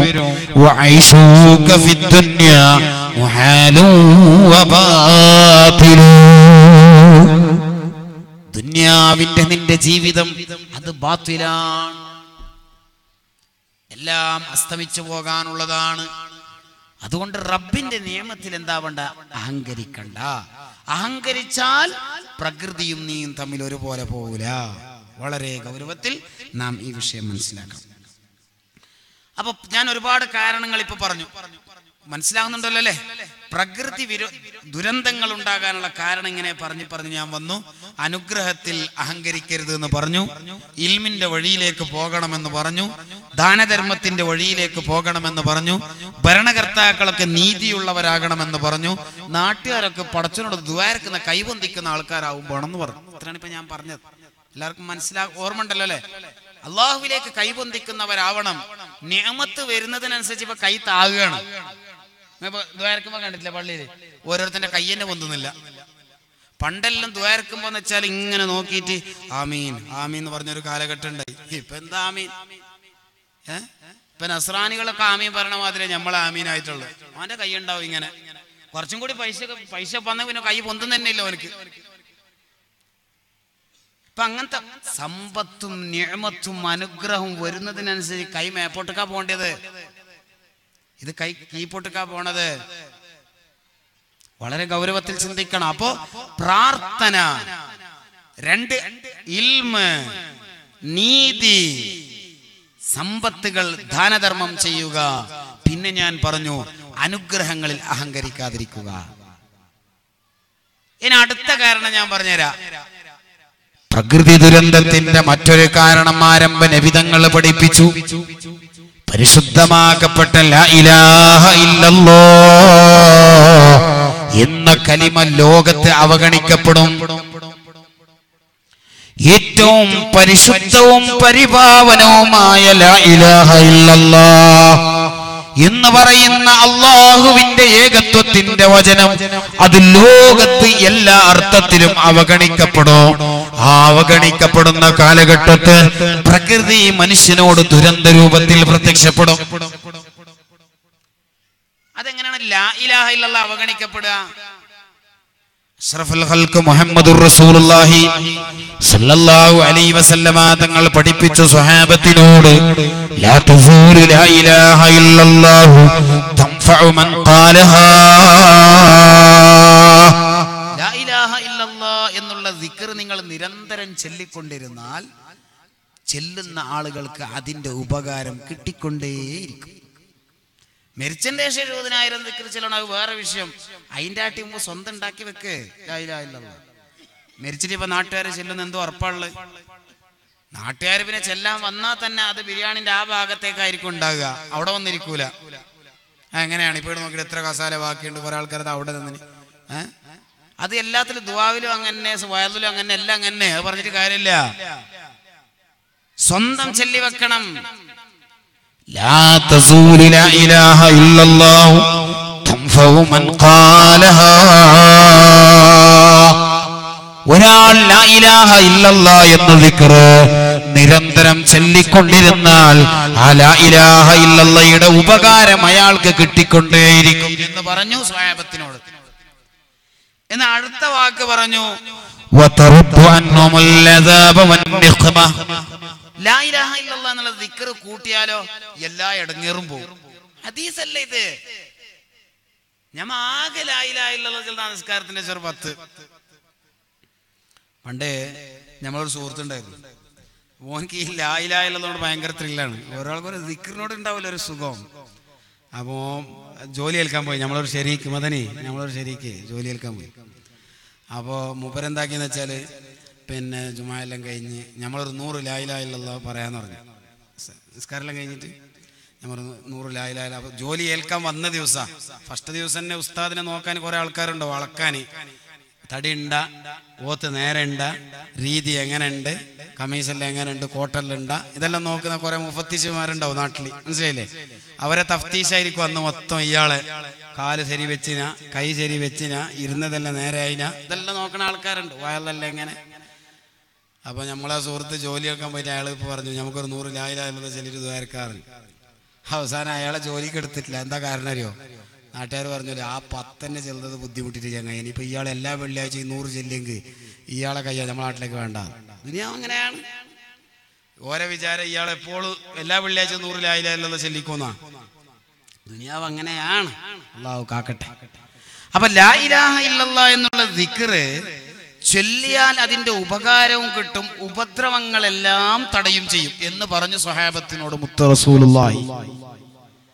എന്നിട്ട് പറഞ്ഞു, സ്വഹാബത്തിനോട് പറയാണ്, മാലം യസ്തഖിഫു ബിഹഖിഹാ. ഞാൻ ഈ പറഞ്ഞ സംഭവം നിലനിൽക്കുന്നത് ഏത് കാലഘട്ടം വരെ എന്നറിയോ?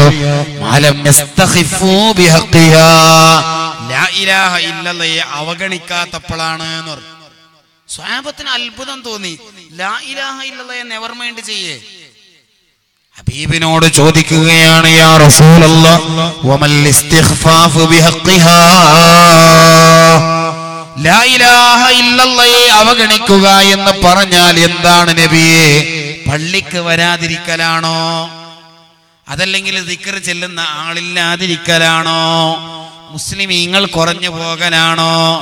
ലാ ഇലാഹ ഇല്ലല്ലാഹ് അവഗണിക്കപ്പെടുക എന്ന് പറഞ്ഞാൽ എന്താണ് നബിയേ എന്ന് സ്വഹാബത്ത് റസൂലുള്ളാഹിനോടങ്ങ് ചോദിച്ചപ്പോ അല്ലാഹുവിന്റെ പരിശുദ്ധ ദൂതരങ്ങ് മറുപടി പറയുകയാണ്, യാ സ്വഹാബ അയ്യൽഹറൽ അമലു ബിമആസില്ലാഹ്. അല്ലാഹുവിനെ തെറ്റ് ചെയ്യുന്ന പ്രവർത്തികൾ നാട്ടിൽ വർദ്ധിച്ചു വരിക. ജമാഅത്തിനോ ഇഷ്ടം പോലെ ആളാണ്, കുത്തുബിയത്ത് വെച്ചാലും നിറഞ്ഞ സദസ്സാണ്, വഅലിനോ ഇഷ്ടം പോലെ ആളാണ്. പക്ഷേ ആ നാട്ടിൽ കള്ളുകുടിക്ക് ഒരു കുറവും ഇല്ല,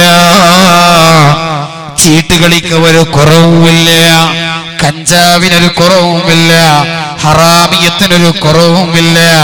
വ്യഭിചാരം വേണ്ടതുപോലെ നടക്കുന്നുണ്ട് എങ്കിൽ ആ കുത്തുബിയത്ത് കൊണ്ടോ അല്ലെങ്കിൽ ആ ദിക്റിന്റെ സദസ്സ് കൊണ്ടോ തഹ്ലീൽ കൊണ്ടോ അവർക്ക് രക്ഷപ്പെടാൻ കഴിയില്ല. അത് ലാ ഇലാഹ ഇല്ലല്ലാഹയെ നിന്ദിക്കലാണ്. അങ്ങനത്തെ ഒരു കാലഘട്ടം വന്നാൽ ഫലാ യുൻകറു വലാ യുഗയ്യറു എന്ന് പറഞ്ഞ ഹദീസിന്റെ അപ്പുറത്ത് തെറ്റുകൾ നാട്ടിൽ വരിക എന്ന് മാത്രല്ല, ചെയ്യണ്ടെന്ന് പറയാൻ പോലും ആൾക്കാരുണ്ടാവില്ല. പണ്ട് കാലത്തൊക്കെ എന്ന് വെച്ചാൽ വയസ്സന്മാരായ ആൾക്കാർ, നമ്മളെ ഉപ്പാപ്പ മൂത്താപ്പ, നമ്മളൊക്കെ ചെറിയ കുട്ടികളായപ്പോൾ എന്തെങ്കിലും ഒന്നും കൊണ്ട് എന്തറാ ചോദിച്ചാൽ മതി, പിന്നെ നമ്മൾ പെരേക്ക് എത്തും. ഇപ്പം അങ്ങനെയല്ലല്ലോ. ഇപ്പൊ ചോദിച്ചാൽ മൂത്താപ്പൊക്കെ വിവരം അറിയും, കാരണം കുറ്റി കൊടുക്കും കുട്ടികൾ. അത്ര ഉഷാറുണ്ട് ഇപ്പൊ. വളരെ ഗൗരവത്തിൽ ചിന്തിക്കണം. അപ്പൊ ഈ ഒരു അവസ്ഥ വന്നാൽ ഭൂമിയും നിങ്ങളും യോജിച്ചു പോവില്ല.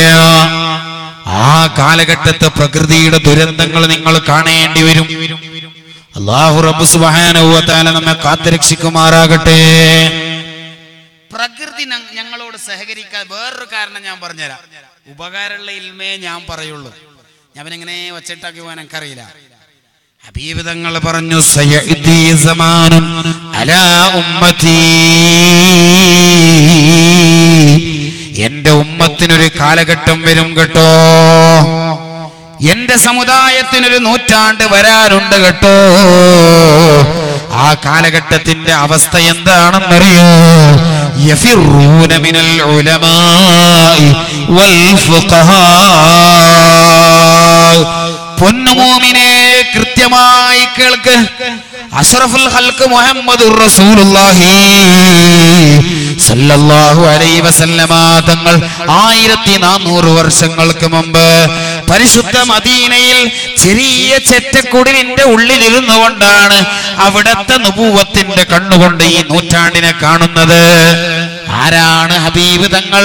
പ്രിയപ്പെട്ട മുത്തു മുഹമ്മദുർ റസൂലുള്ളാഹി സല്ലല്ലാഹു അലൈഹി വസല്ലമ തങ്ങൾ അസാധാരണത്തിന്റെ നോട്ടമുള്ള, നുബുവത്തിന്റെ കണ്ണുള്ള, നുബുവത്തിന്റെ കേൾവിയുള്ള, നുബുവത്തിന്റെ നാവുള്ള അഷ്റഫുൽ ഖൽഖ് മുഹമ്മദ് മുസ്തഫ സല്ലല്ലാഹു അലൈഹി വസല്ലമ തങ്ങൾ 1400 വർഷങ്ങൾക്ക് മുമ്പ് മദീനയിലെ ചെറിയ ചെറ്റക്കുടിലിന്റെ ഉള്ളിലിരുന്നു കൊണ്ട് പറഞ്ഞു, സയഅതി സമാനുൻ അലാ ഉമ്മതി, എന്റെ ഉമ്മത്തിനൊരു നൂറ്റാണ്ട് വരും.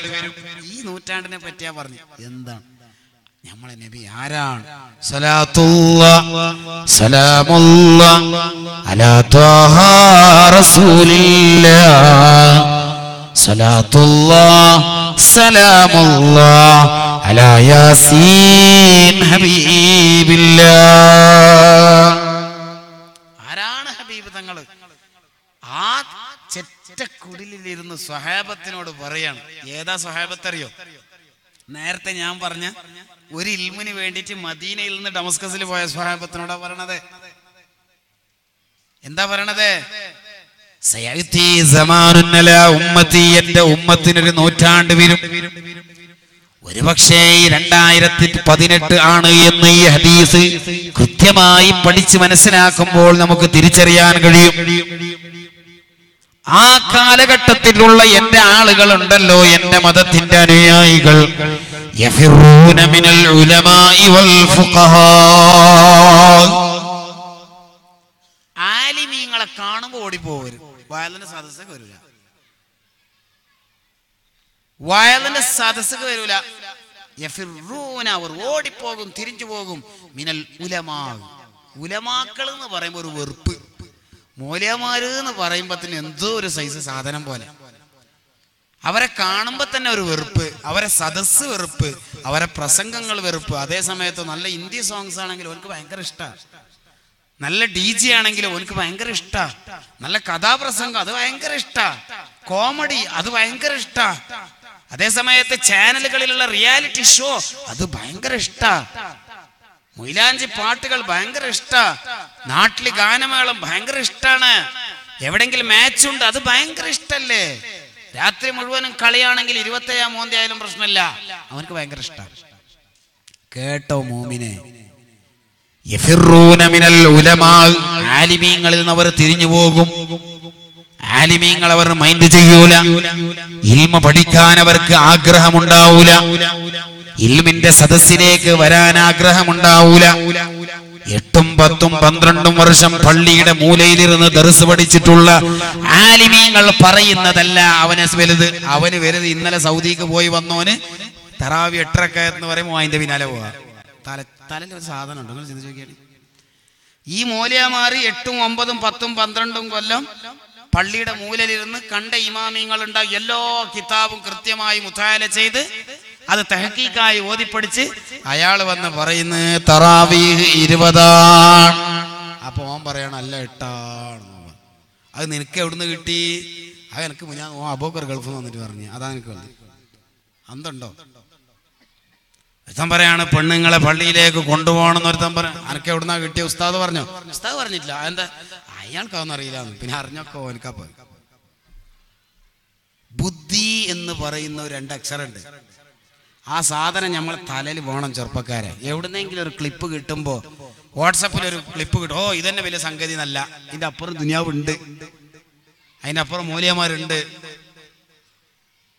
ആ കാലഘട്ടത്തിൽ യഫിറൂന മിനൽ ഉലമായി, ആലിമീങ്ങളെ തൊട്ട് അവർ തിരിഞ്ഞു കളയും. വഅദിന്റെ സദസ്സിന് വരൂല, ഇൽമിന്റെ സദസ്സ് അവർക്ക് വേണ്ട. വൽ ഫുഖഹാ, ഫുഖഹാഇനെ അവർ സമീപിക്കൂല. എന്താ വാക്കിന്റെ അർത്ഥം അറിയോ? ഫിഖ്, നിസ്കാരത്തിന്റെ മസല ചോദിക്കണുണ്ടോ ഇല്ല. ഇപ്പൊ വയലിന്റെ വിഷയം അങ്ങനെയല്ലേ. ഇപ്പൊ വയലിന്റെ ഒക്കെ വിഷയം നിസ്കാരം ഒരു വിഷയം വെച്ച് ഒരു മാഹുലൂക്ക് വരൂല. മിഞ്ഞാന്ന് എന്നോട് ഒരാൾ വയലിനെ വിളിച്ചു, എന്താ ഉസ്താദ് വിഷയം വെക്കേണ്ടി ചോദിച്ചു. ഞാൻ പറഞ്ഞു ആത്മസംസ്കരണം എന്ന് വെച്ചോ പറഞ്ഞു.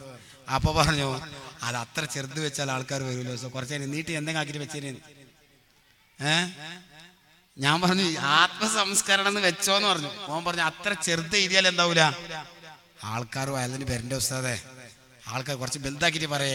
ഞാൻ പറഞ്ഞു എനിക്കറിയില്ല മോനെ വലുതാക്കിയിട്ട് പറയാൻ, ഇത്രയൊക്കെ അറിയുള്ളൂ, ബാക്കി നിനക്ക് വലുതാക്കാൻ പറ്റുകയാണെങ്കിൽ നീ വലുതാക്കിക്കോ അതിനെന്ന് പറഞ്ഞു.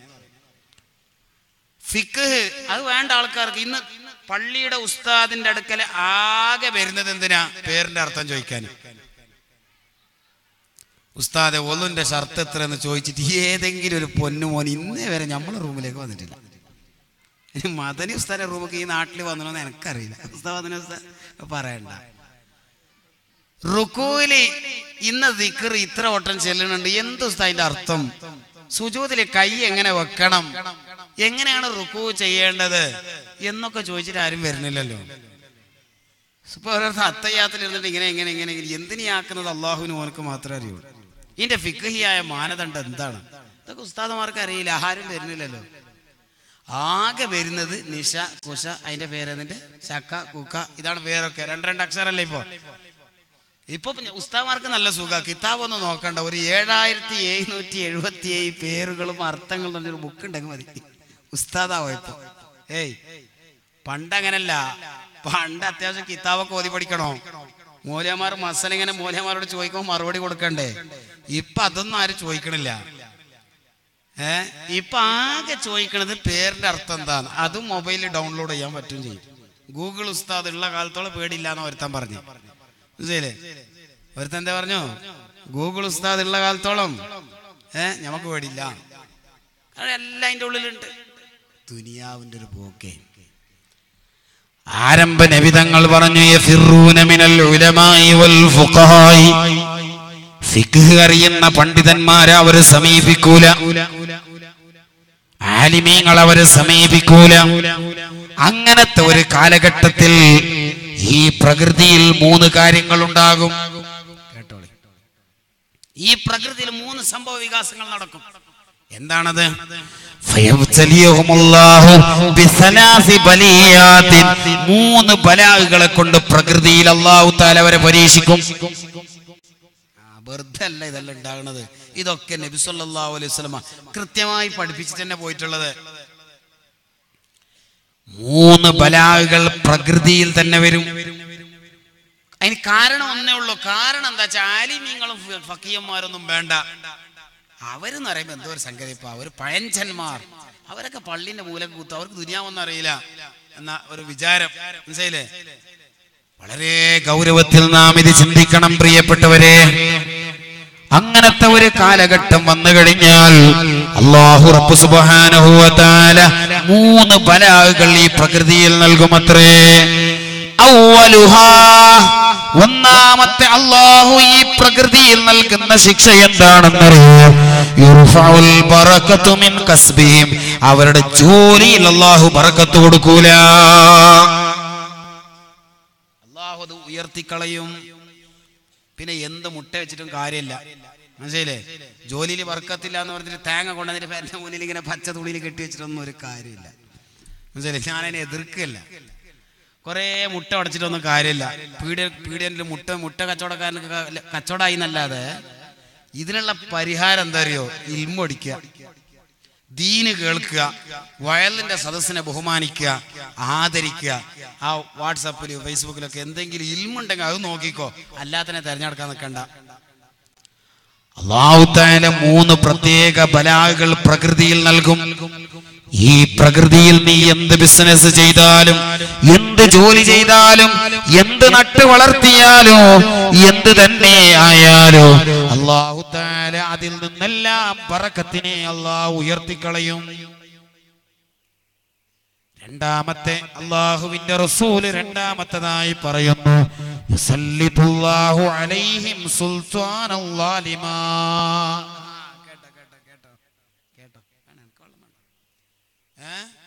യുസല്ലിതുല്ലാഹു അലൈഹിം സുൽത്താനൽ ളാലിമാ. ആ കാലഘട്ടത്ത് നിങ്ങൾ എന്ത് വോട്ട് കുത്തിയിട്ടും കാര്യമില്ല, ഭരണത്തിൽ വരുന്നവനെ ഇടങ്ങേറായോളാനക്കും. മനസ്സിലല്ലേ? പിന്നെ നിങ്ങൾ ആ തട്ടിപ്പ് ഈ തട്ടിപ്പ് മിസ്സിന് തട്ടിപ്പ് നിങ്ങൾ പറയണ്ട. യുസല്ലിതുല്ലാഹു അലൈഹിം സുൽത്താനൽ ളാലിമാ. നിങ്ങളെ ഭരിക്കുന്ന ഭരണകർത്താവ് ളാലിമായിരിക്കും, അക്രമിയായിരിക്കും. വളരെ ഗൗരവമുള്ള ഹദീസാണ്. അല്ലാഹു റബ്ബ് സുബ്ഹാനഹു വ തആല ഈ പ്രകൃതിയുടെ ഭരണം ളാലിമീങ്ങളുടെ കൈകളിൽ ഏൽപ്പിക്കുമെന്ന് മുഹമ്മദ് മുസ്തഫ.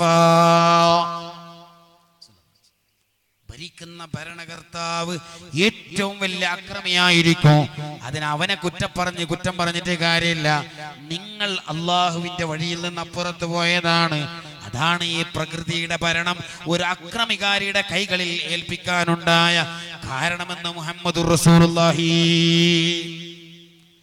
മൂന്നാമതായി പറഞ്ഞു, ഒന്ന്, നിങ്ങൾ എന്ത് ബിസിനസ് ജോലി ചെയ്താലും ബറക്കത്തില്ലാതെയാകും. അല്ലാഹു കാക്കട്ടെ മോമിനെ. ഞങ്ങൾക്ക് മുകളിൽ വരുന്ന ഭരണകർത്താക്കൾ അക്രമികളായി മാറും. മൂന്നാമതായി പറഞ്ഞു, യഖ്റുജൂന മിനദ് ദുനിയാ ബിഗൈരി ഈമാൻ. ഈമാനില്ലാതെ മരിച്ചു പോകും. അല്ലാഹു കാക്കട്ടെ, അല്ലാഹു കാക്കട്ടെ. ഞാൻ ഏതോ ഒരു പെണ്ണിന്റെ ഒരു വാട്സാപ്പിൽ ഒരു പ്രസംഗം കേൾക്കാൻ സാധിച്ചു. ബാങ്കിനെ കോമാളി തരാക്കിയിട്ട്. ഇതൊക്കെ ഈമാനില്ലാതെ ലോകത്തിൽ നിന്ന് പോകാനുള്ള വിധികളാണ്. അല്ലാഹു കാക്കട്ടെ മോമിനെ. അല്ലാഹു നമ്മളെയൊക്കെ കാത്ത് സലാമത്താക്കട്ടെ. വളരെ ഗൗരവത്തിൽ ചിന്തിക്കണം. തൊക്കോട്ടിലൊരു അപകടം ഉണ്ടായി. ഒരു ബൈക്ക് കൊണ്ടുപോയി ഒരു ബസ്സിലൊക്കെ ലോറിലൊക്കെ ഇടിച്ച് ഒരു ചെറുപ്പക്കാരൻ മരണപ്പെട്ടു പോയി. 17 വയസ്സ് മുസ്ലിം ചെറുപ്പക്കാരൻ. തീർത്തും കഞ്ചാവിലായിരുന്നു. കീശയിൽ നിന്ന് കഞ്ചാവ് പിടിക്കപ്പെട്ടു. വളരെ ഗൗരവത്തിൽ ചിന്തിക്കണം. ഇതൊക്കെ ഈമാനില്ലാത്ത മരണങ്ങളാണ്. ഈ ഈമാനില്ലാത്ത മരണങ്ങൾ വരുന്നതിന്റെ ഏറ്റവും പ്രധാനപ്പെട്ട കാരണം അറിവിന്റെ സദസ്സുകളെ അവഗണിച്ചതാണ് എന്ന് മഹാനായ അഷ്റഫുൽ ഖൽഖ് മുഹമ്മദുർ റസൂലുള്ളാഹ്. ഞാൻ നിർത്തണം. 11 മണിക്ക് നിർത്തണമെന്ന് പറഞ്ഞു. നിർത്തട്ടാ? എന്തായാലും മുണ്ടാത്ത. അപ്പോ പ്രകൃതി ദുരന്തങ്ങൾ ഇനിയിപ്പോ പ്രകൃതി ദുരന്ത കാരണങ്ങൾ മതി. എല്ലാ കാരണം പറഞ്ഞോളൂ സുബൈത്തുള്ളാഹി പറയേണ്ടത്. മനസ്സിലെ? ഇനി ഏതായാലും ഇപ്പൊ ഇത്രക്ക് ആയ സ്ഥിതിക്ക് അങ്ങനെ ഉണ്ടല്ലോ, ഏതായാലും ഇത്രക്ക് ആയില്ലേ, ഏതായാലും ചളിയായി ഇനി കുളിച്ചിട്ട് തന്നെ എണിക്കാന്ന് പറഞ്ഞ മാതിരി അതൊക്കെ ഇത്രക്ക് ആയ സ്ഥിതിക്ക് ഇനിയിപ്പോ എന്താ ചെയ്യേണ്ടത്? ഇനിയിപ്പോ ചെയ്യേണ്ടത് ഒരൊറ്റ വഴിയേ ഉള്ളൂ. അള്ളാഹുവിലേക്ക് ഇസ്തിഗ്ഫാർ ചെയ്തുകൊണ്ട് മടങ്ങുകയല്ലാതെ രക്ഷയില്ല. നിങ്ങൾ ചിന്തിച്ചു നോക്കി, ഇസ്തിഗ്ഫാർ ഇല്ലാത്തപ്പോഴും പ്രകൃതി ദുരന്തം ഉണ്ടാവും. അങ്ങനെയുണ്ട്. ചെയ്യുന്ന പാപങ്ങൾക്ക് കൃത്യമായി തൗബ ചെയ്യാതിരുന്നാലും പ്രകൃതി ദുരന്തം ഉണ്ടാവും. 25 പോയിട്ട് കുറെ അസ്തഗ്ഫിറുള്ള അവിടുന്ന് ചെല്ലിട്ട് കാര്യമൊന്നുമില്ല. അവനവന് ചെയ്തുള്ള തെറ്റുകൾ ഏറ്റു പറഞ്ഞ് കരഞ്ഞ് പടച്ചവനോട് രാത്രി പൊറപ്പിക്കാൻ പറ്റുന്നുണ്ടോ? അവിടെ പ്രകൃതി ദുരന്തം വരൂല. എന്താ തെളിവ്? അതിന് തെളിവ് പറയാ. വിശുദ്ധ ഖുർആനിൽ നിങ്ങൾ ഒരു സംഭവം പറയുന്നുണ്ട്. ഒരായത്തിന്റെ വ്യാഖ്യാനത്തിൽ പറയുന്നുണ്ട്, ഇന്ന ഖൗമനൂഇൻ ലമ്മാ കസ്സബൂഹു സമനൻ തവീല. മഹാനായ നൂഹ് നബി അലൈഹിസ്സലാത്തു വസ്സലാമിനെ ആ ജനത കളവാക്കിയപ്പോൾ 940 വർഷക്കാലം അള്ളാഹുവിന്റെ ദീനിലേക്ക് ആളുകളെ ക്ഷണിച്ചു മഹാനായ സയ്യിദുനാ നബിയുല്ലാഹി നൂഹ്. 940 കൊല്ലം വന്നില്ല. വയല് പറഞ്ഞിട്ട് ഒന്നും ഒരു നേരായില്ല. ഓർ പറഞ്ഞു, നൂഹ് എന്ത് നൂഹ് നേരിക്കും ഉണ്ടായിരിക്കുന്നത്. നാട്ടുകാരാ വൈക്കന്നെ പോയില്ല. നൂഹ് നബിനെ കളവാക്കി. എന്തുണ്ടായത്? വളരെ ചിന്തിക്കണതൊക്കെ. അള്ളാഹുവിന്റെ പരിശുദ്ധ ദീന് അള്ളാഹുവിലേക്ക് വിളിക്കുന്നതിനെ കളവാക്കിയാൽ ഇവിടെ പ്രകൃതി ദുരന്തം ഉണ്ടാവും. മഹാനായ നൂഹ് നബി അലൈഹിസ്സലാത്തു വസ്സലാമിന്റെ ജനതയെ അല്ലാഹു തആല പരീക്ഷിച്ചത് എങ്ങനെ? ഹബസല്ലാഹു അൻഹുൽ മതുറ. പ്രകൃതിയിൽ മഴ കൊടുത്തില്ല കൗമിന് അല്ലാഹു. നൂഹ് നബിനെ കളവാക്കിയപ്പോ പ്രകൃതി മഴനെ കൊടുത്തില്ല. പ്രകൃതി അതൊരു പ്രകൃതി ദുരന്ത. കൃത്യസമയത്ത് മഴ പെയ്യാതിരിക്കുക. അത് ഞമ്മക്ക് അതിന്റെ ഗൗരവം മനസ്സിലാക്കൂല. വല്ല ചാമറാജനഗറിലും തുംകൂറിലൊക്കെ പോയിട്ട് ആടെ കൃഷി ഉണ്ടാക്കുന്നവനോട് ചോദിച്ചു നോക്കണം ഇത് ബല ആണെന്ന്. അപ്പൊ ഓൻ പറയും ആണെന്ന്. അത് ഞമ്മക്കറിയില്ല. എന്താ പറയുക, നമ്മൾ ഇരുന്നിടത്ത് തിന്നല്ലേ, നമുക്കതിനെ പറ്റി അറിയായിട്ടാണ്. ഏറ്റവും വലിയൊരു പ്രകൃതി ദുരന്താണ് കൃത്യസമയത്ത് മഴ കിട്ടാതാകുക എന്നുള്ളത്. നൂഹ് നബി അലൈഹി സ്വലാത്തു വസ്സലാമിന്റെ ജനതക്ക് അല്ലാഹു തആല മഴ കൊടുത്തില്ലല്ലോ. മാത്രവുമല്ല വേറൊരു ദുരന്തം കൊടുത്തു. 40 വർഷക്കാലം ഒരൊറ്റ പെണ്ണിന്റെ ഗർഭത്തിൽ ഒരു കുഞ്ഞുണ്ടായില്ല. അറിയോ? 40 വർഷക്കാലം വറ്റിപ്പോയി എന്നാ പറഞ്ഞു. എന്ന് പറഞ്ഞാൽ അവരെ പെണ്ണുങ്ങളുടെ ഗർഭം വറ്റിപ്പോയി എന്നാ പറഞ്ഞു. ഒറ്റ ഗർഭത്തിൽ ഒരു കുഞ്ഞുണ്ടായില്ല. തെറ്റുകൾ ചെയ്തിട്ട് കൃത്യമായി പൊറുപ്പിക്കപ്പെടാതിരുന്നാലും പ്രകൃതി ദുരന്തം ഉണ്ടാവും. മഴ കൊടുത്തില്ല. ഒരൊറ്റ പെണ്ണിന്റെ ഗർഭത്തിലും അല്ലാഹു തആല ഒരു കുഞ്ഞിനെയും നിക്ഷേപിച്ചില്ല. ഫറജഊ ഇലാ നൂഹ്. ആളുകളെല്ലാം നൂഹ് നബിന്റെ അടുക്കൽ വന്നു. നൂഹ് നബിന്റെ അടുക്കൽ വന്ന് പറഞ്ഞു ഇങ്ങനെയൊക്കെ ആയിട്ടുണ്ട്, അതുകൊണ്ട് എന്താ ചെയ്യാ? അപ്പോഴാണ് ഖുർആൻ പറയുന്നുണ്ടല്ലോ, ഫഖുൽ തസ്തഗ്ഫിറൂ റബ്ബക്കും ഇന്നഹു കാന ഗഫാറാ. അല്ലാഹുവിനെ ഇസ്തിഗ്ഫാർ ചെയ്യണേ എന്ന് മഹാനായ നബിയുല്ലാഹി നൂഹ് ജനങ്ങളോട് പറഞ്ഞു. ഇസ്തിഗ്ഫാർ ചെയ്തു, മഴ കൊടുത്തു. അപ്പൊ തെറ്റ് ചെയ്ത സമൂഹം അള്ളാഹുവിനോട് പൊറുപ്പിക്കപ്പെടാത്തപ്പോഴും അവിടെ എന്തുണ്ടായിട്ടുണ്ട്? പ്രകൃതി ദുരന്തം ഉണ്ടായിട്ടുണ്ട്. അതും ഒരു കാരണമാണ്. ഇപ്പൊ സംഭവിച്ച പോയ തെറ്റുകൾക്ക് അള്ളാഹുവിനോട് മാപ്പ് വയ്ക്കാൻ കഴിയണം. അപ്പോൾ ഈ പ്രകൃതി നമ്മളെ കൂടെ നിൽക്കും. അള്ളാഹു തആല നമുക്ക് തൗഫീഖ് ചെയ്യട്ടെ. അപ്പോൾ വളരെ ഒരുപാട് കാര്യങ്ങൾ ഈ വിഷയത്തിൽ പറയാനുണ്ടെങ്കിലും ഞാനതൊന്നും പറയണില്ല. അപ്പോൾ മഹാനായ നബി സല്ലല്ലാഹു അലൈഹി വസല്ലമ തങ്ങളുടെ പ്രിയപ്പെട്ട ശിഷ്യനായ ഒരു വാക്ക് പറഞ്ഞു. അബൂ മൂസ അശ്ശരി തങ്ങൾ പറഞ്ഞു, കാന ലനാ മാനാനി. ഞങ്ങളെ സംബന്ധിച്ചിടത്തോളം, സ്വഹാബത്ത് പറയണം, നമ്മളെ സംബന്ധിച്ചിടത്തോളം 2 സംരക്ഷണങ്ങൾ ഞങ്ങൾക്കുണ്ട്. 2 പ്രൊട്ടക്ഷൻ പരിചകൾ, നമ്മളെ പ്രൊട്ടക്ട് ചെയ്യുന്ന 2 സംഗതി ഉണ്ട്. അതിൽ ഒരു സംഗതി പോയി. അതേതാ? വഹുവ കൗനുർ റസൂലു ഫീനാ. അഷ്റഫുൽ ഖൽഖ് തങ്ങൾ ഞങ്ങളെ കൂടെയുണ്ടായിരുന്നു. ഞങ്ങളെ കൂടെ നബി ജീവിച്ചപ്പോൾ ഞങ്ങൾക്കൊരു പേടിയും ഉണ്ടായിരുന്നില്ല. കാരണം എല്ലാ ഷർറുകളെയും തടയുന്ന ഏറ്റവും വലിയ പരിചയായിരുന്നു മുഹമ്മദുർ റസൂലുള്ളാഹ്. നബി പോയപ്പോൾ പിന്നെ ഞങ്ങൾക്ക് ബാക്കിയായ ഒരേ ഒരു സംരക്ഷണം എന്ന് പറയുന്നത് വബഖിയൽ ഇസ്തിഗ്ഫാർ.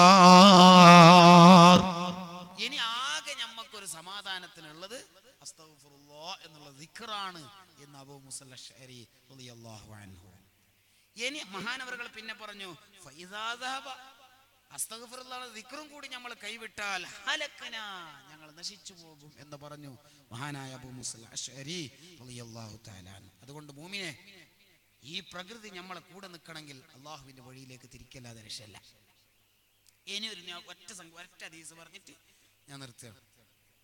ഖുദ്സിയായ ഹദീസിൽ അല്ലാഹു തആല പറയുന്നുണ്ട്, അനല്ലാഹ്, ഞാൻ അല്ലാഹുവാണ്, ലാ ഇലാഹ ഇല്ലാ അന. എന്താ ഈ ഹദീസ് ഞാൻ ഇന്ന് കണ്ടപ്പോൾ അത്ഭുതപ്പെട്ടു പോയിട്ടുണ്ട്. അനല്ലാഹ്, ഞാൻ അല്ലാഹുവാണ്, ലാ ഇലാഹ ഇല്ലാ അന, ഞാനല്ലാതെ ഒരു ഇലാഹില്ല കേട്ടോ. ഖുലൂബുൽ മുലൂകി ഫീ യദീ, രാജ്യം ഭരിക്കുന്ന ഭരണാധികാരികളുടെ ഹൃദയം എന്റെ കൈകളിലാണ് കേട്ടോ.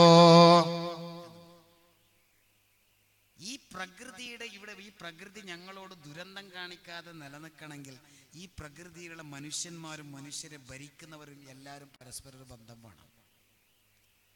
ഖുലൂബുൽ മുലൂകി ഫീ യദീ, രാജ്യം ഭരിക്കുന്ന ഭരണാധികാരികളുടെ ഹൃദയം എന്റെ കൈകളിലാണ്. അത് ട്രംപ് ഭരിച്ചാലും ശരി, ആര് ഭരിച്ചാലും ശരി, അവരെ കൽബിന്റെ ആ പുടുത്തം എന്റെ കയ്യിലാണ്. അത് ഞാനാണ് അതിനെ റൊട്ടേഷൻ ചെയ്യുന്നത്. അവരെ ഖൽബ് എൻ്റെ കൈകളിലാണ്.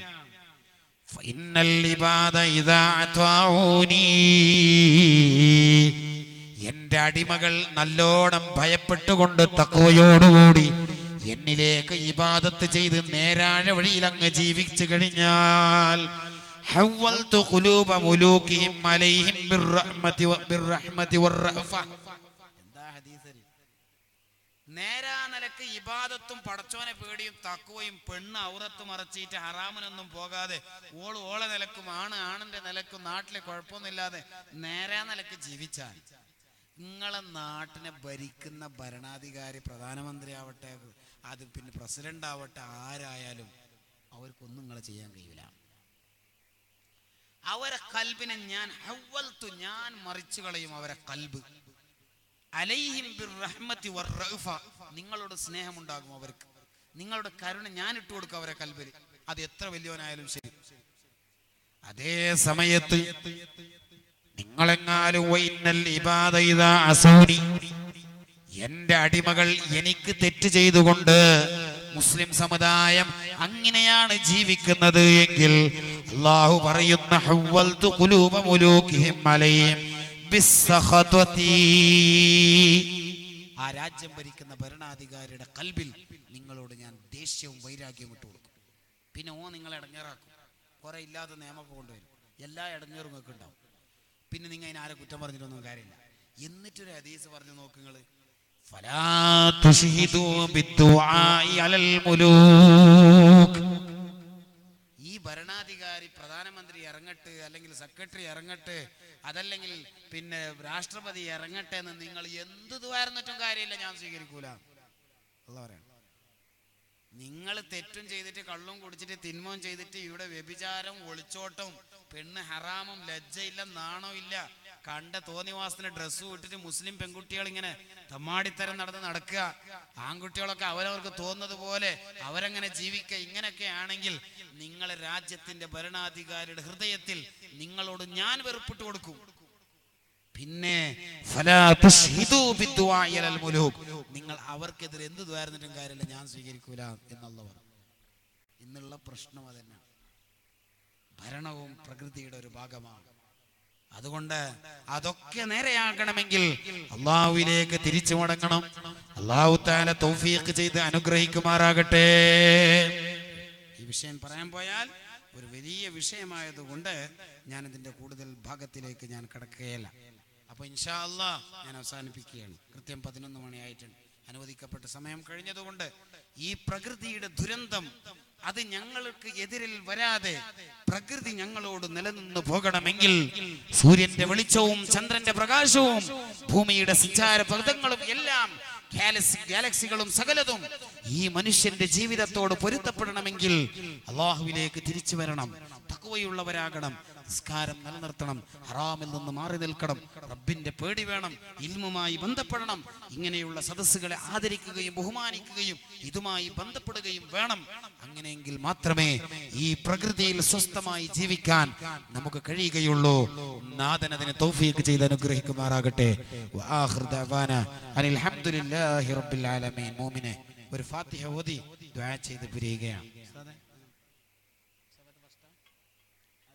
അവർ പണിയെടുക്കുക. നമുക്ക് ഇൻഷാ അല്ലാഹ് നല്ലൊരു സദസ്സ്, ഏകദേശം നല്ല ഒരു വിഷയം ഇൻഷാ അല്ലാഹ് ഇവിടെ ഒരു ഹദീസുമായി ബന്ധപ്പെട്ടുകൊണ്ട് ഇവിടെ പ്രഭാഷണം നടത്തിയ ഒരു വേദിയാണല്ലോ. അപ്പോൾ ഉസ്താദ് പറയണത് മുസാഫഹത്ത് ചെയ്തിട്ട് എല്ലാവരും ഇവിടെ തന്നെ നിന്നാൽ മതി. നമുക്കൊന്ന് ചെറിയൊരു ദുആ ചെയ്തിട്ട് നമുക്ക് എന്ത് ചെയ്യാം, ഇൻഷാ അല്ലാഹ് നമുക്ക് പിരിയാം. അല്ലാഹു തൗഫീഖ് ചെയ്യട്ടെ.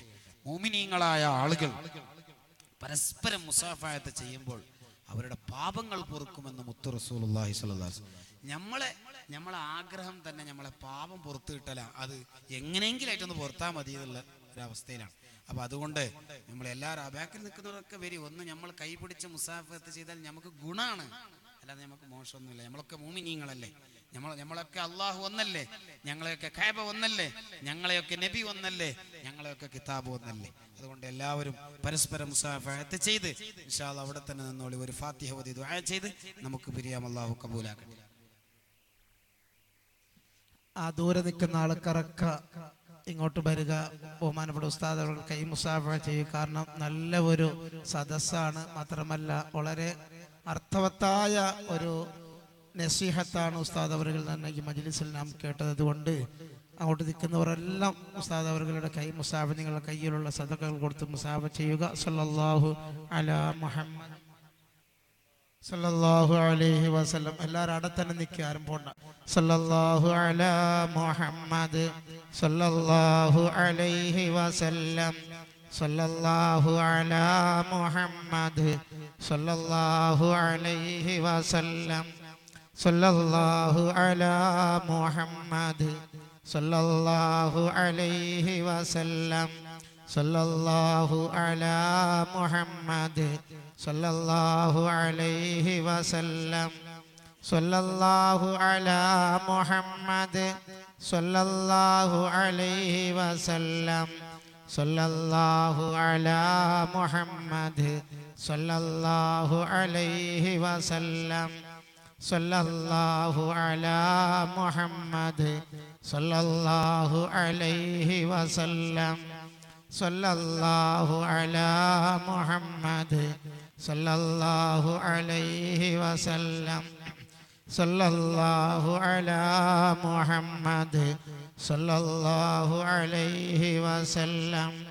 സല്ലല്ലാഹു അലാ മുഹമ്മദ് സല്ലല്ലാഹു അലൈഹി വസല്ലം.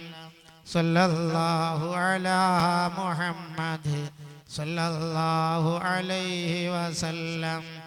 സല്ലല്ലാഹു അലാ മുഹമ്മദ് സല്ലല്ലാഹു അലൈഹി വസല്ലം.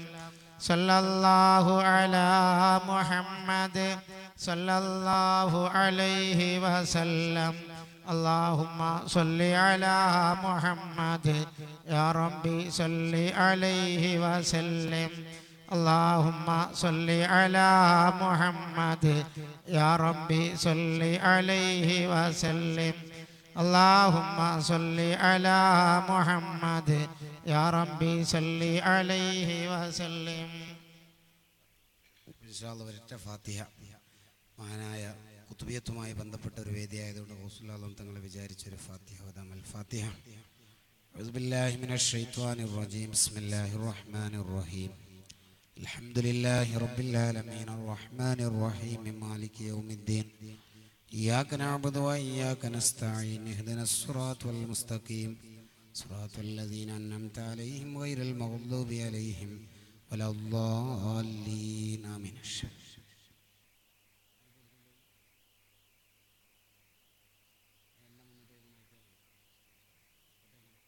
ഒരു 6 ഉണ്ട്, ഓരോന്നിനും 313 പേജ് ഇവിടെ എടുത്തോളി. അള്ളാഹു തആല അതിന് സർവ്വരോഗത്തിനും അള്ളാഹു ശിഫ നൽകട്ടെ.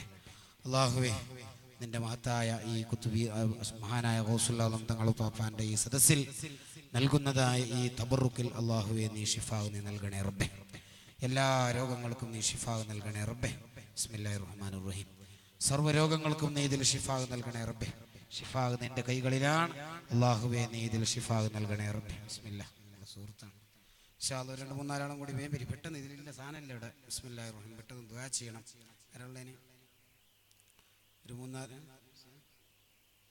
ബിസ്മില്ലാ ഷരീഫ. ബിസ്മില്ലാ. അല്ലാഹുവേ നീ ഇതിൽ ശിഫാ നൽകണേ റബ്ബേ. എല്ലാവിധ മാരകമായ രോഗങ്ങൾക്കും ആഫത്തുകൾക്കും മുസീബത്തുകൾക്കും ഇതൊരു പരിഹാരമാക്കണേ റബ്ബേ. പടച്ചവനെ നീ ഇത് വെറുതെ ആക്കല്ലേ അല്ലാഹ്.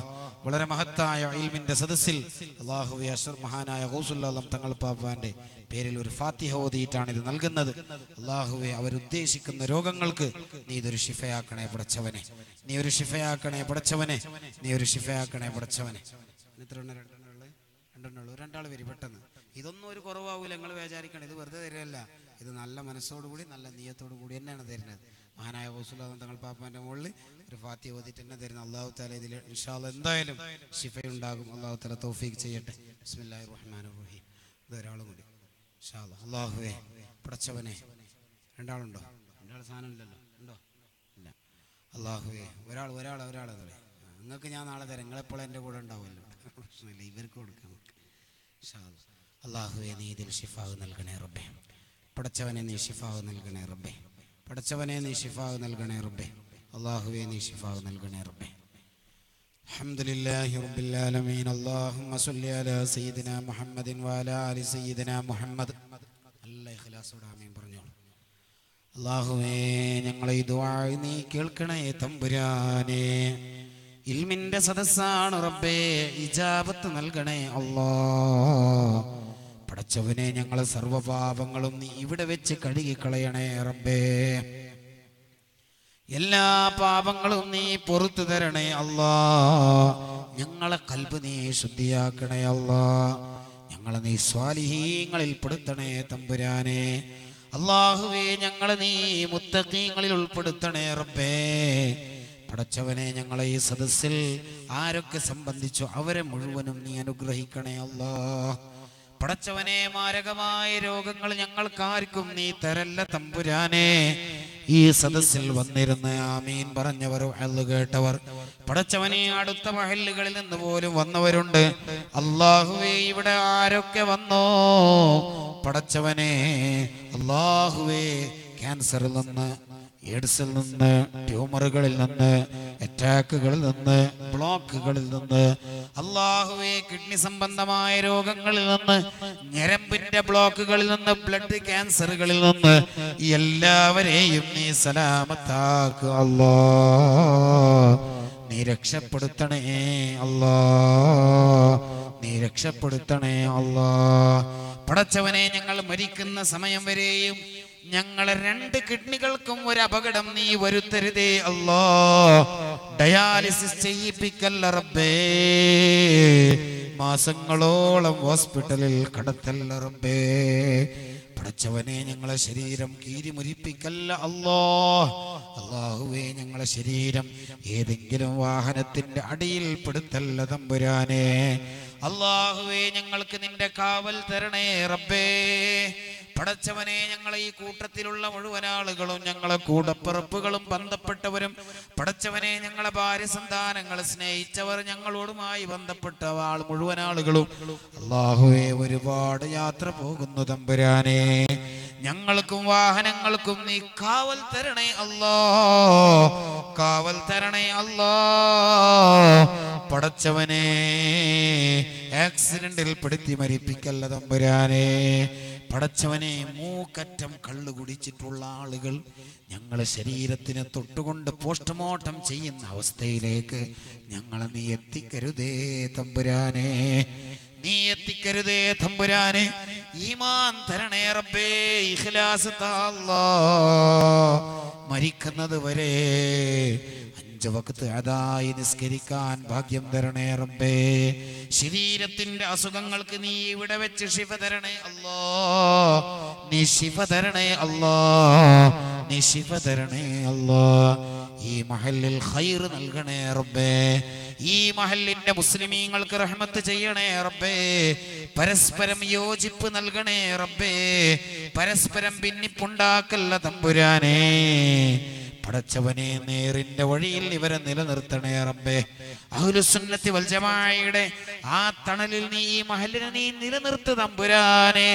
അല്ലാഹുവേ ഈ സദസ്സ് ഇവിടെ സംഘടിപ്പിച്ചവർ, ഇതിനു വേണ്ടി കഷ്ടപ്പെട്ടവർ, ഓടി നടന്നവർ, സഹായിച്ചവർ, സഹകരിച്ചവർ, ഇവിടെ പണമേൽപ്പിച്ചവർ, അല്ലാഹ് പടച്ചവനെ ഇവിടുന്ന് ലേലം വിളിച്ചെടുത്തവർ എല്ലാവരെയും നീ അനുഗ്രഹിക്കു തമ്പുരാനെ. ഒരാളുടെ കച്ചവടത്തിലും നീ നഷ്ടം വരുത്തരുതേ തമ്പുരാനെ. ഒരാളുടെ ജോലിയിലും നീ ഒരു കുറവും വരുത്തല്ല തമ്പുരാനെ. വിവാഹപ്രായമെത്തിയ എത്രയോ പെൺകുട്ടികൾ ഈ മഹല്ലിൽ ഉണ്ടാകാം, ഞങ്ങളെ മഹല്ലുകളിലുണ്ട്, ഞങ്ങളെ കുടുംബത്തിലുണ്ട് റബ്ബേ. യോജിച്ച ഇണകൾ നൽകണേ തമ്പുരാനെ. ജോലിയില്ലാത്ത ചെറുപ്പക്കാരുണ്ട് റബ്ബേ, യോജിച്ച ജോലി നൽകണേ റബ്ബേ. കൊണ്ട് വസിയത്ത് ചെയ്ത ഒട്ടനവധി ആളുകളുണ്ട്, അവരുടെ വിഷമങ്ങൾക്ക് നീ ഒരു പരിഹാരം കാണിച്ചു തരണേ റബ്ബേ. വയലിന്റെ സദസ്സുകളിൽ ദുആ കൊണ്ട് നിങ്ങൾ ദുആ ചെയ്യുമ്പോൾ ഞങ്ങളെ മറക്കരുതേ എന്ന് പറഞ്ഞവരുണ്ട് തമ്പുരാനെ. അല്ലാഹുവേ അവരെ വിഷമങ്ങൾ നീ തീർത്തു കൊടുക്കണേ അല്ലാഹ്. ഞങ്ങളെ മാതാപിതാക്കൾക്ക് പുറത്തു കൊടുക്കല്ലാ. ഞങ്ങളെ ഗുരുനാഥന്മാരെ കൈവിടാതെ കാക്ക തമ്പുരാനെ.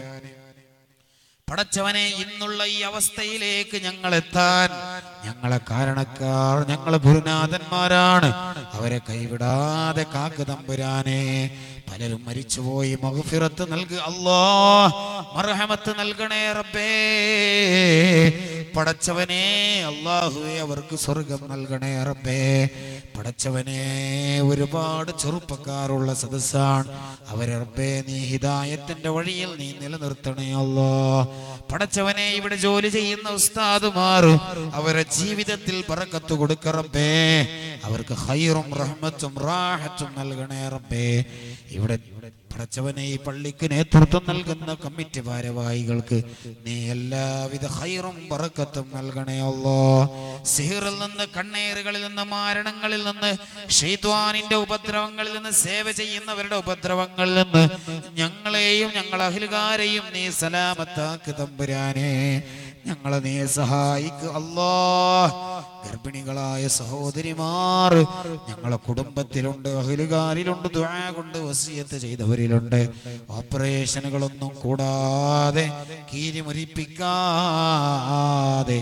അംഗവൈകല്യങ്ങളില്ലാത്ത, ബുദ്ധിമാന്ദ്യരല്ലാത്ത നല്ല മക്കളെ സുഖപ്രസവത്തിലൂടെ നീ നൽകണേ അല്ലാഹ്. നീ സഹായിക്ക് തമ്പുരാനെ. ആരൊക്കെ എന്തൊക്കെ കാര്യങ്ങൾ ഈ സദസ്സിൽ മനസ്സിൽ കരുതിയോ ആ കരുതുക കാര്യങ്ങൾ മുഴുവനും നീ ഏറ്റെടുക്കുക തമ്പുരാനെ. അല്ലാഹുവേ എല്ലാവർക്കും എല്ലാത്തിനും ഒരു പരിഹാരം കാണിച്ചു തരണേ റബ്ബേ. നിന്റെ ദീനാണ് ഞങ്ങൾ ചർച്ച ചെയ്തിട്ടുള്ളത്. അതിന്റെ ബറക്കത്ത് കൊണ്ട് ഞങ്ങളെ ഇൽമിൽ ബറക്കത്ത് ചെയ്യണേ അല്ലാഹ്. ഞങ്ങളെ ജോലികളിൽ ബറക്കത്ത് ചെയ്യണേ അല്ലാഹ്. ഞങ്ങളുടെ വരുമാനങ്ങളിൽ ബറക്കത്ത് ചെയ്യണേ അല്ലാഹ്. ഞങ്ങളെ ജീവിതത്തിലേക്ക് വന്നു ചേരുന്ന വരുമാനങ്ങൾ മുഴുവനും ഹലാലായ പൈസയാക്കണേ റബ്ബേ. ഹറാം ഞങ്ങളെ ഭാര്യ മക്കൾക്ക് ഭക്ഷിപ്പിക്കേണ്ട ഗതികേട് നൽകല്ല റബ്ബേ.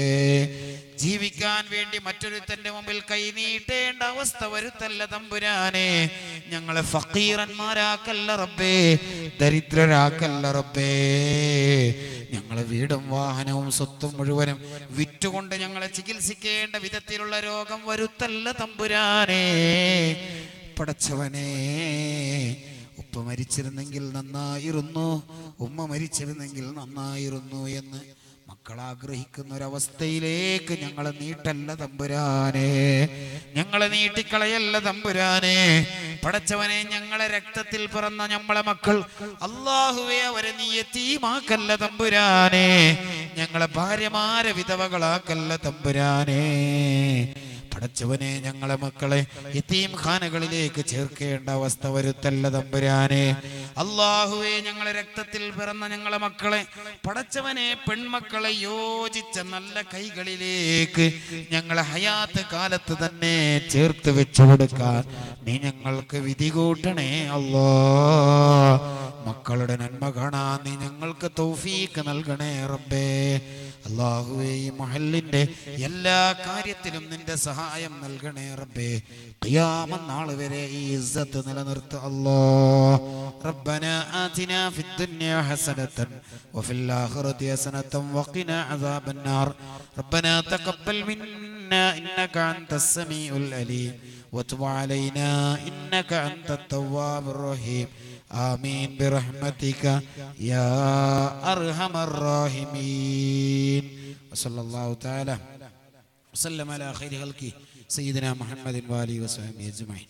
سبحان ربك رب العزة عما يصفون وسلام على المرسلين والحمد لله رب العالمين.